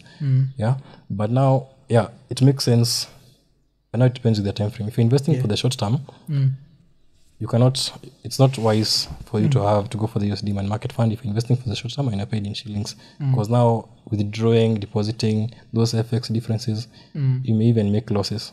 Yeah, but now if you are looking if you're having a long-term perspective, maybe like for you who is paid in euros, there's some brokerage accounts that allows you to invest in US stocks and ETFs, whereby you can deposit your euros directly. Oh, okay. Yeah, so you can just hold your investments even in euros. Yeah. Oh, okay. And also now for someone who maybe is investing long-term, maybe a Kenyan who wants in shillings, who investing long-term in dollars, you can invest in long-term asset classes, maybe like a euro bond. Okay, maybe that the capital required may keep a lot of people off, but maybe assets like maybe the US stocks and ETF, maybe offshore stocks and ETFs. Yeah. Okay. Yeah. So I think this has been like a master class. So you also offer these services, yes? Like if people want to talk to you directly, they can, yes? Yeah.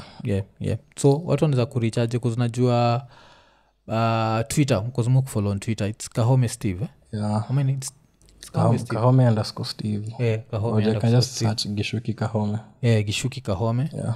Watu wabaki wamenini. I think at some point nikishafikiria more financial ninizi ndakutafuta tena tukija hapa but endelea kutu kitu unafanya because I always look at your threads and I ask myself what if I knew this at this level. And normally even when I bring someone like you it's because I'm trying to first talk to the 20-year-olds watu bado wako young, they've just started earning, yes? And then after hao ni bonge of course na people in their 30s akina Ian. And then now for anyone else it's never too late to learn. Yes, it's never too late. You can't be like since niko 50 wacha sasa nianze ku make dumb decisions. What if you live to 100? Like because there's someone who's in their 50s who live longer than someone who's 2 years old. That's the reality of life. So you have to make just sound financial decisions. And why do you think that schools never teach financial literacy? Because you have a school that closed. Yeah, tuko tuna joke juu ya Kenya School of Monetary Studies. But we did that on a comedy show. Iko on a serious one. Like, how does such a school close down?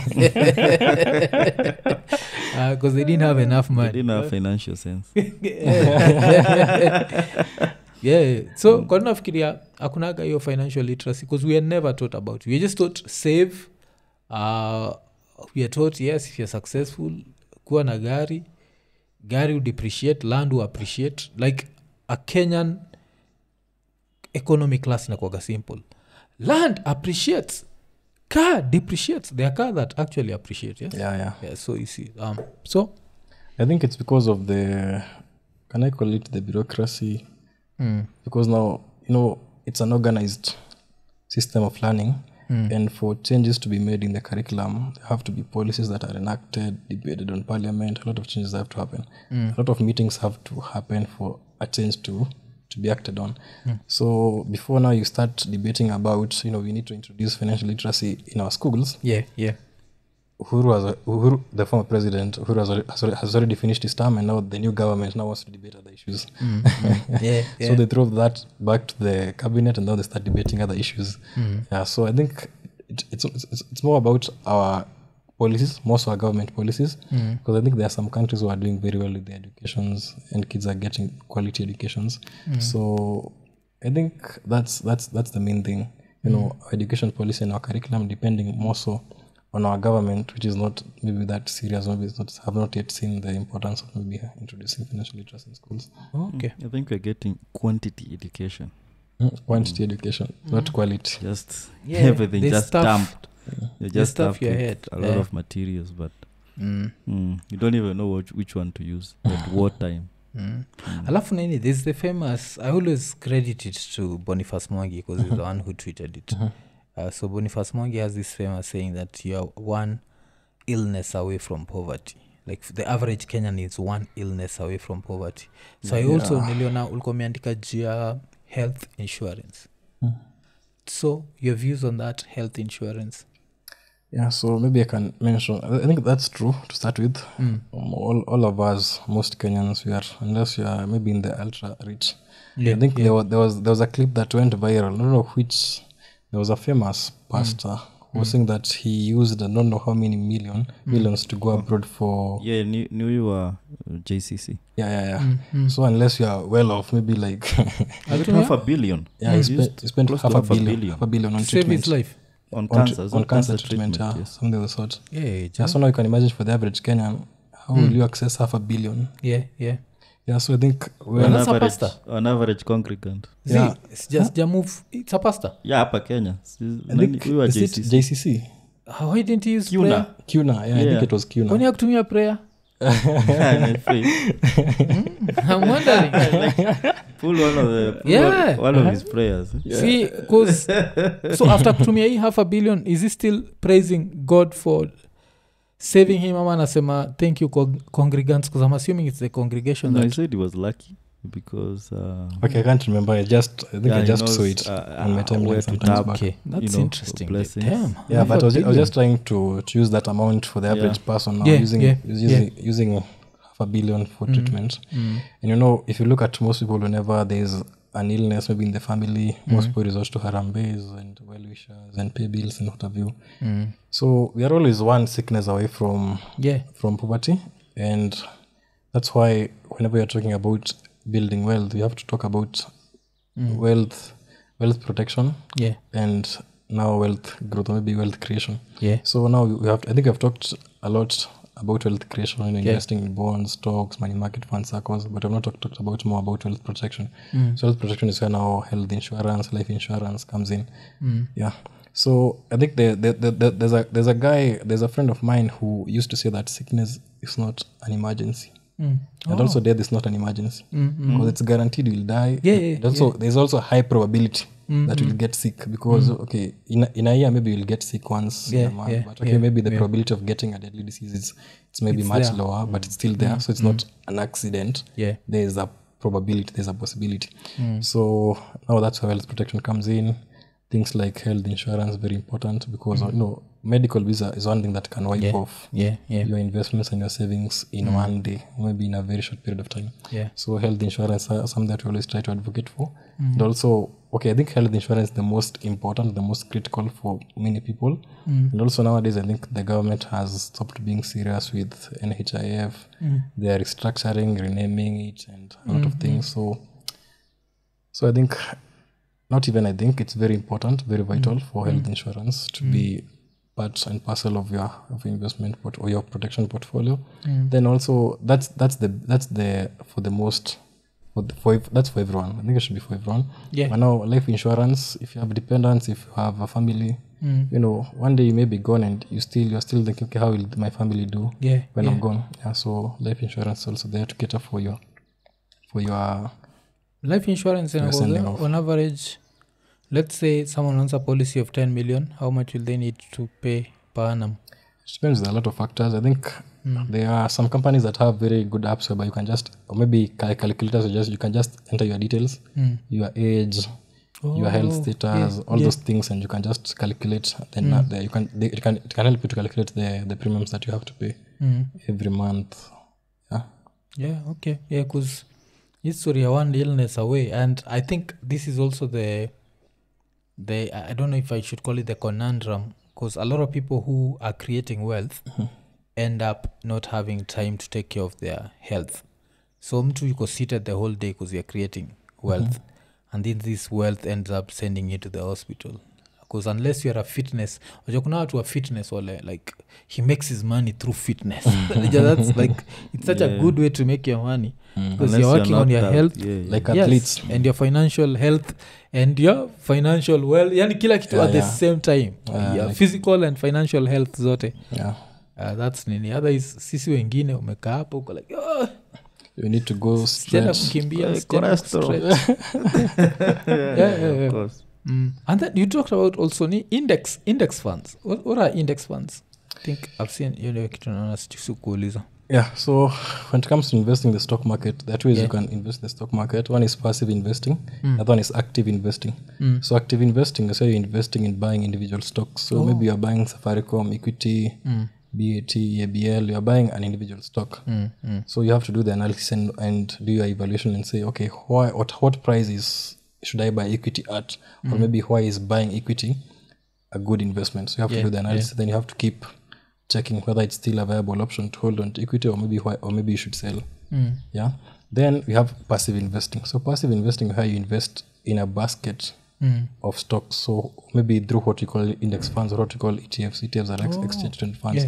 So now instead of investing in Safaricom alone, you invest in Safaricom, ABL, Equity, KCB. So you are spreading your risk, and also you are increasing your chances of succeeding in the stock market. Because if you pick one stock, the probability that will do well, it's pretty low. But if you pick maybe 5 stocks, your probability of maybe one of the stocks performing well will be quite high. Yeah. So passive investing, that's where now index funds and ETFs come in. So you cannot. What determines the index funds and the ETFs is what we call indices. So indices single is an index. It tracks the performance of a certain sector of the stock market.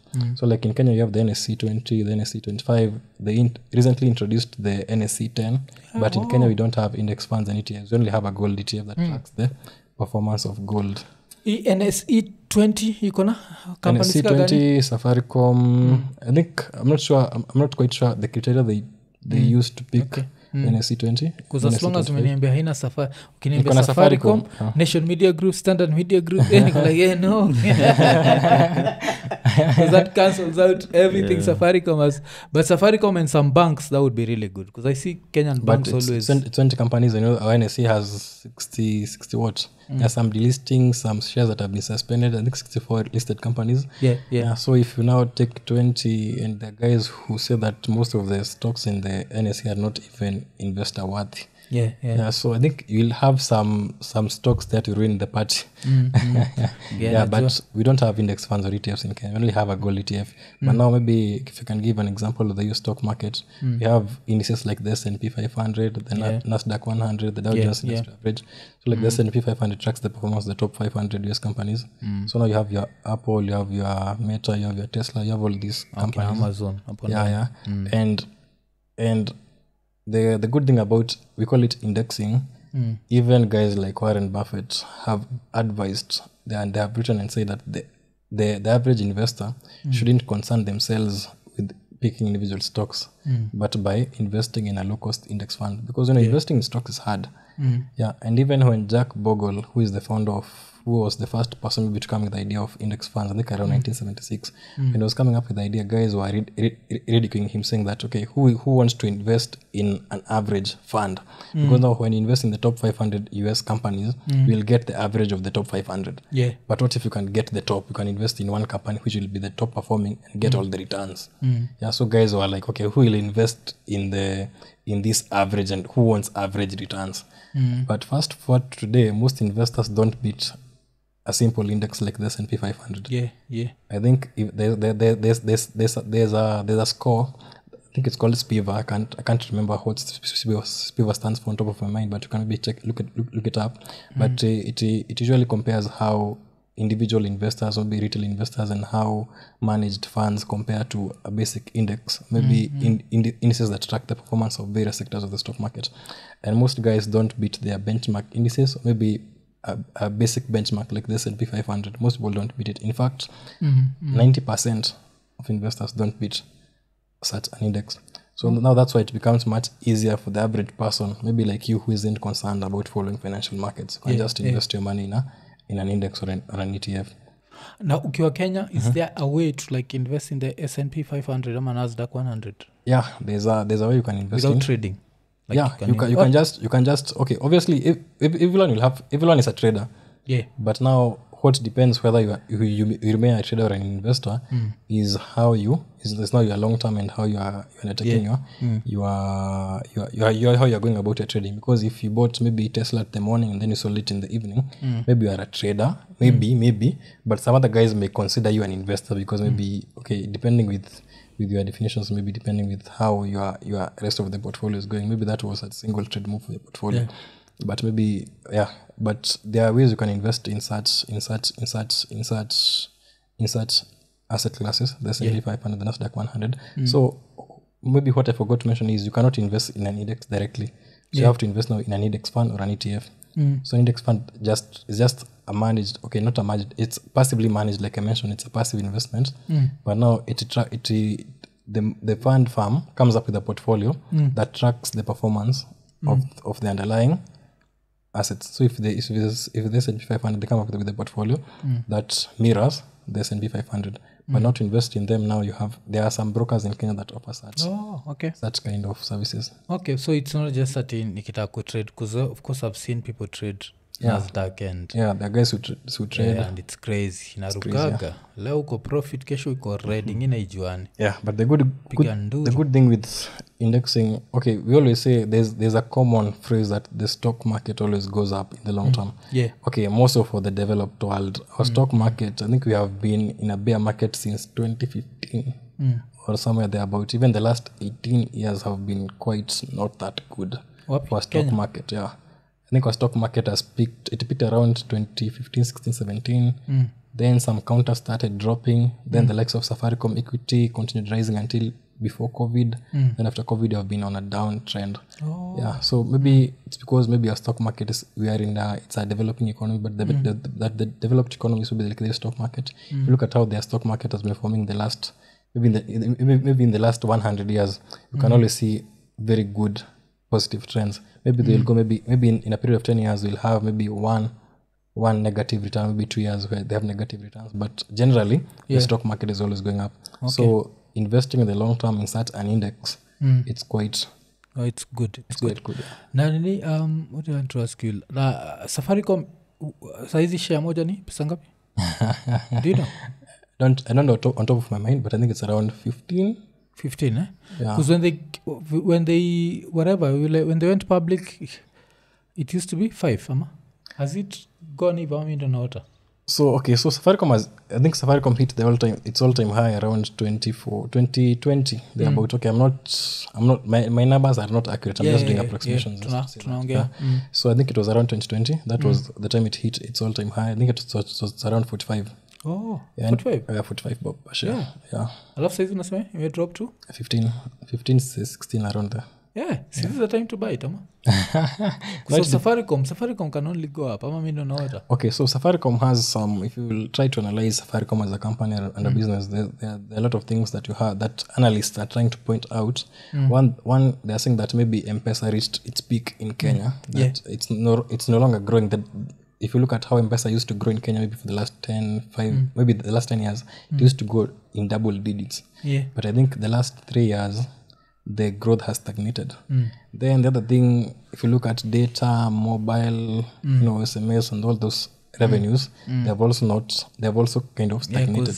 Internet has taken over, like WhatsApp. They've also quite stagnated. There's no money to make phone calls. Though even they also have their Safaricom Internet, which is also trying to check up some market share. Then you also have I think they were trying to spur up some growth by investing into Ethiopia. And initially guys were very optimistic about Ethiopia, because if you look at Ethiopia, they're the second most populated country in Africa. They never had mobile banking. Guys were saying that M-Pesa was going to do very well and Safaricom was going to do very well in Ethiopia. But also if you look now what has happened, the Safaricom investment guys are trying to say that, analysts are trying to say that, maybe the investment in Ethiopia may not really pay off. Because they should have just kept their monopoly here, because here I feel like it's such a monopoly. Like I was complaining, I think at a majuzi kwa podcast nikisema, it's been over how many? I've had Safaricom home for close to 5 years. They've never increased the speeds imebaki to the same, because Zuku, one of the things I used to love about Zuku is Zuku, like after a certain period of time, they tell you for this same amount of whatever tunakuongeza these speeds. But shida ya Zuku is the speeds became very unstable. I've seen a lot of complaints about Zuku and most people have transferred from Zuku. So napata Safaricom, like the speeds used to give me in 2019, it's still giving me the same speeds, and now the difference between this speed and the next level is so huge that I have to stick na hii place moja, because the internet is the future. I'm thinking like it's what's going to happen. So I don't know, maybe they've also run out of ideas on how to grow their internet market, because I feel like the internet market has not even been tapped, because if you have to look at the rural areas, penetration bado kiasi iko low. But I think that also has some. You also have to bring about smartphone penetration rates. Maybe in the rural areas, not that quite maybe the internet demands in the rural area they don't have that quite huge demand than in urban areas. Okay, maybe. So I think for me, Safaricom, you have to look at a couple of things. One is the play in Ethiopia, how it goes about, and also now how they are going to how they are going to maybe spark growth in the country. Yeah. But I think it's still okay in terms of valuing a company. I still think it's very undervalued. I think it's still undervalued. But now, whether for you to make money in the stock market, your analysis or maybe your projections, they have to come real. Maybe they have to manifest. Yeah. In the stock market, or maybe other guys will maybe come to see what you saw maybe a few years later. But now, if the stock is undervalued, but no one wants it. Hizo charts, are there like Safaricom charts that someone can analyze and just try and draw your trend line and what and see maybe a price might bounce at this area instead of just a blind buy? Hizo pia ziko? Yeah, there are some guys who do fundamental analysis, but now not fundamental but technical analysis. But now the issue with our Kenyan markets is that the best tools like maybe Google Finance, Yahoo Finance, maybe other tools that you can use for other developed markets. Yeah. Most companies don't track performance of the Kenyan markets. So even getting data about the Kenyan market sometimes is quite hard. Yeah, so there are tools out here, but you are limited. Yeah. Okay. Yeah, but Buddha, asante sana. Imekuwa episode 259. 259. Yeah, hii imekuwa like a masterclass. I always tell people like hii show tutaongea kuhusu kila kitu. Ian atakuja kuambia vile ameopen OnlyFans. Now he's struggling with erections. OnlyFans. Yeah. Last saa zingine tunago deep tunabonga finances. Financial health is really important. Is second, I'd say it's only second to physical health. Yeah. So it's something that you need to look at. Usijidanganye pesa haina maana. Unajua watu jidanganya hivyo. Like at money can't buy happiness. Nani alikuambia je? Floyd says money is not everything. It's the only thing. Yeah. It's true. Yeah. Kuna hiyo hata nini I had this, I don't know how true if you think this is true, but I heard that how kids are raised in different levels of wealth affects their relationship with money. So a kid who's born in the ghetto, for example, will always hear their mother or father complain about money, and they end up associating money with all these negative things because money inaletaga like all the arguments ni juu ya do nini, and then a kid who's born inside ingine anaonaga tu just the positives na kuambiwa like unajua pesa ni hivi, you can invest, you can save this, you can, like they hear the positive stories and later in life their attitude towards money is more hautapata mtu wa mdosi akikwambia vitu za ujinga kaa hizo like as long as I'm happy. Yeah. Do you think that's true? Your theory that wherever you are born can influence your relationship na pesa? Yeah, I think that the biggest influence with your money habits, your money personality, your money mindset, it's how you're brought up. Yeah. So that's 100% true. Yeah. Yeah, pesa ni nzuri bana. Pesa itakutafutia vitu hapa nje. Yeah, itakutafutia yani unajua au samaga kila mtu iko na their like bullshit expenses where they need a sinking fund. Where sinking fund yako? What do you spend on that you're always like, why the hell did I spend this? Since you're that cautious with money. Yeah, like what? Your work. What do you spend on for sinking fund? Nataka kunianika. No. Because at the end of the day you must live. Yeah, mwambia watu na majuzi nimeambia watu that I spent on an OLED TV. Then iko na mtu ameenda pale kwa comments akamwambia you have nalini shamba. That was from your drowning fund. Yeah, that was from my nini. So you have a drowning fund. Yeah.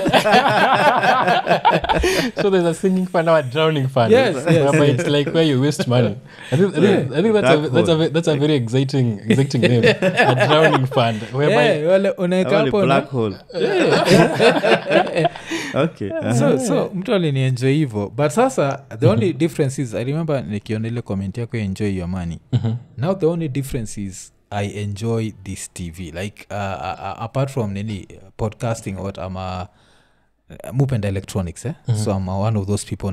Who was I talking to? Kuna mtu niko naongea naye nikasikia sema naona watu wako na headphones za 20k. Kawenjo jo buda jo hizi ni who was that remember we were around someone who said that and so everyone has something that makes them enjoy so mimi waga no ilikuwa ni your stylist my hair stylist yes she was the one who was talking about that this is what so me it's electronics I spent a lot on electronics and every time I discover an electronic that's superior to another if I feel that it brings value I spend on it so like kama saizi unakunga hii mic we were not worried about you but when we move this one we can hear some noises so tunatry kuchange hii kwe kama hii unacheki so kuna hiyo but hiyo ni business but now outside business that electronics thing the electronics bag hiyo nifuata like una time uangalia ganini hivi natoka na log off nikienda Amazon yone offers on headphones I'm like this is bullshit I need to log off and then nikimake a decision I'm not supposed to make so your sinking fund wako na nini so what do you spend on that you feel like what makes you enjoy your money because I think that's now the enjoying your money part. So for me I think I'm a very physical I enjoy outdoor activities so one of the things that I enjoy is cycling so I think I spend a lot of money on cycling na bikes na kununua bike like and bike accessories and everything so bike yako sisi za 9k hizi neza shona gaile I've seen someone on reels Instagram reels mtu ana ride bike alafu anaruka hivi akirudi hivi kiti imetoka alafu wanaweka kale kama kika okay so ride bike I always feel like it's such a dangerous hobby ama it's a very I can't say it's like it's second to motorcycles. No, it's not. It's slower but it's there. I think it's a different sport to motorcycle because now cycling are the engine and also your speeds are quite they are limited but you and your body you are the body you are but I think it's a very enjoyable sport and it keeps you fit and also I think the cycling community it's quite I think it's one of the best communities that I've joined. Kuna nyemona hapo Spring Valley sijua naenda wapi I think even Ani used to be I don't know kama mlikuwa na yeye but he's one of the most famous watu wa cycling hapa Kenya Madoo Larry yeah kuna time Larry was like before and big places like in CNN he used to cycle like I think every weekend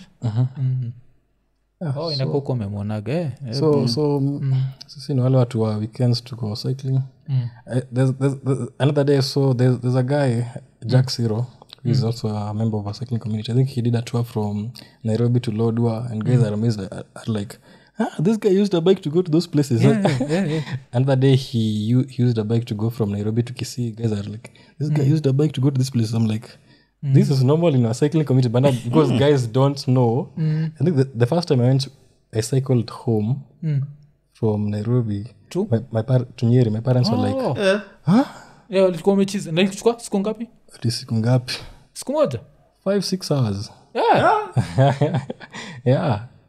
damn what's the distance the distance from my place to home it's I think around 120 kilometers so ni 20 km per hour hiyo ni ukishika kuna place zilo na shikilia tu ni gravity sasa the stretch between Nairobi between Thika Road to Nyeri Mokoroine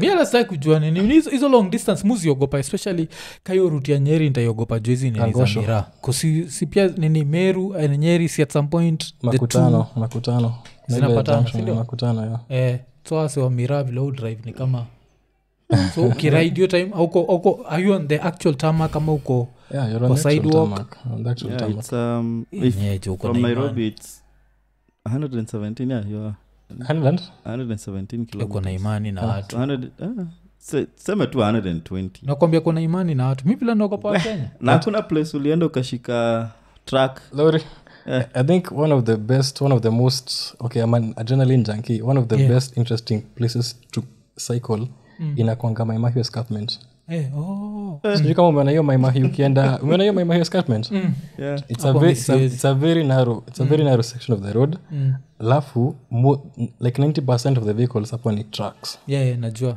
hiyo njia alafu ukishuka when you maybe ukishuka there's traffic ya truck zikishuka but kupanda the traffic is moving so it's always a game between cyclists and truck drivers.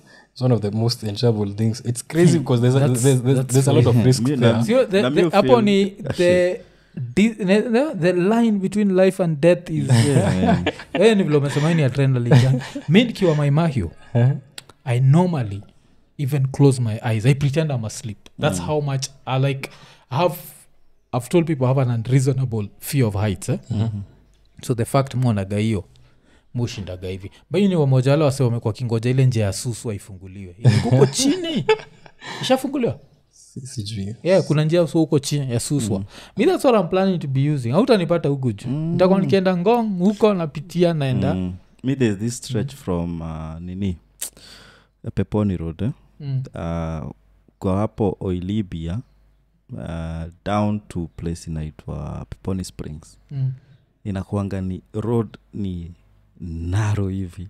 And then kuna kidiki bigi. Mnaona sasa inateremka all the way to Mali. Tumeboda na Karura Forest.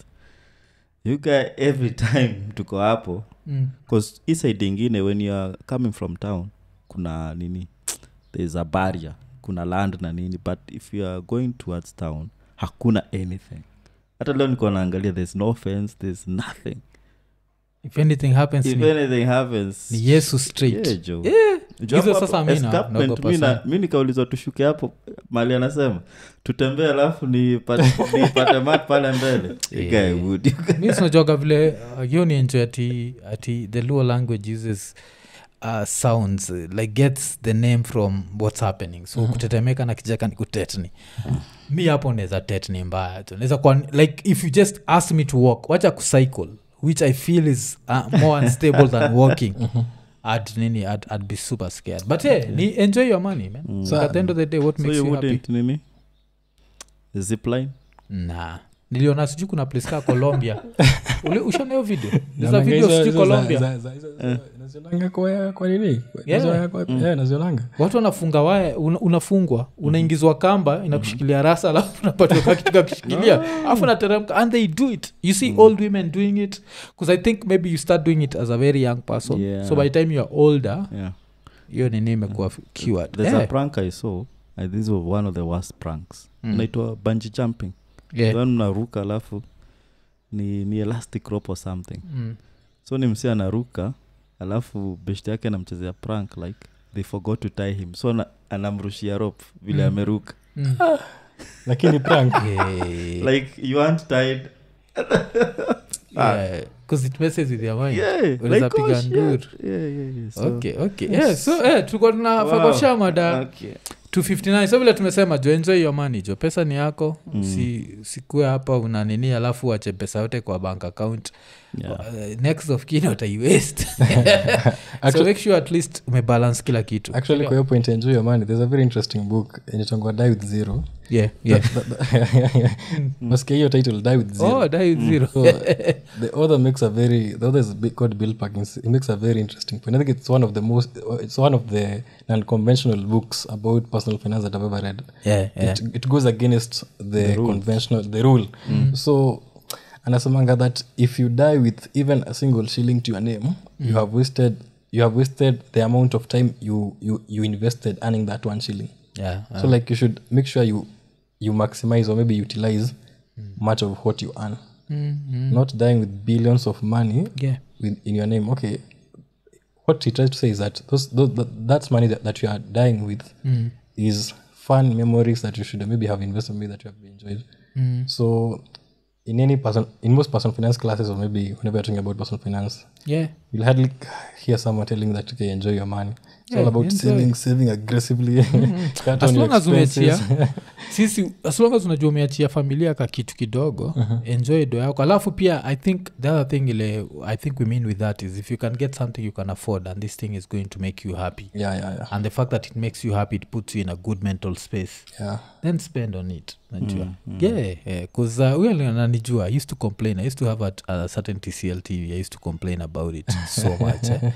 Nowadays, I actually, nikiwa free, I look for movies to watch.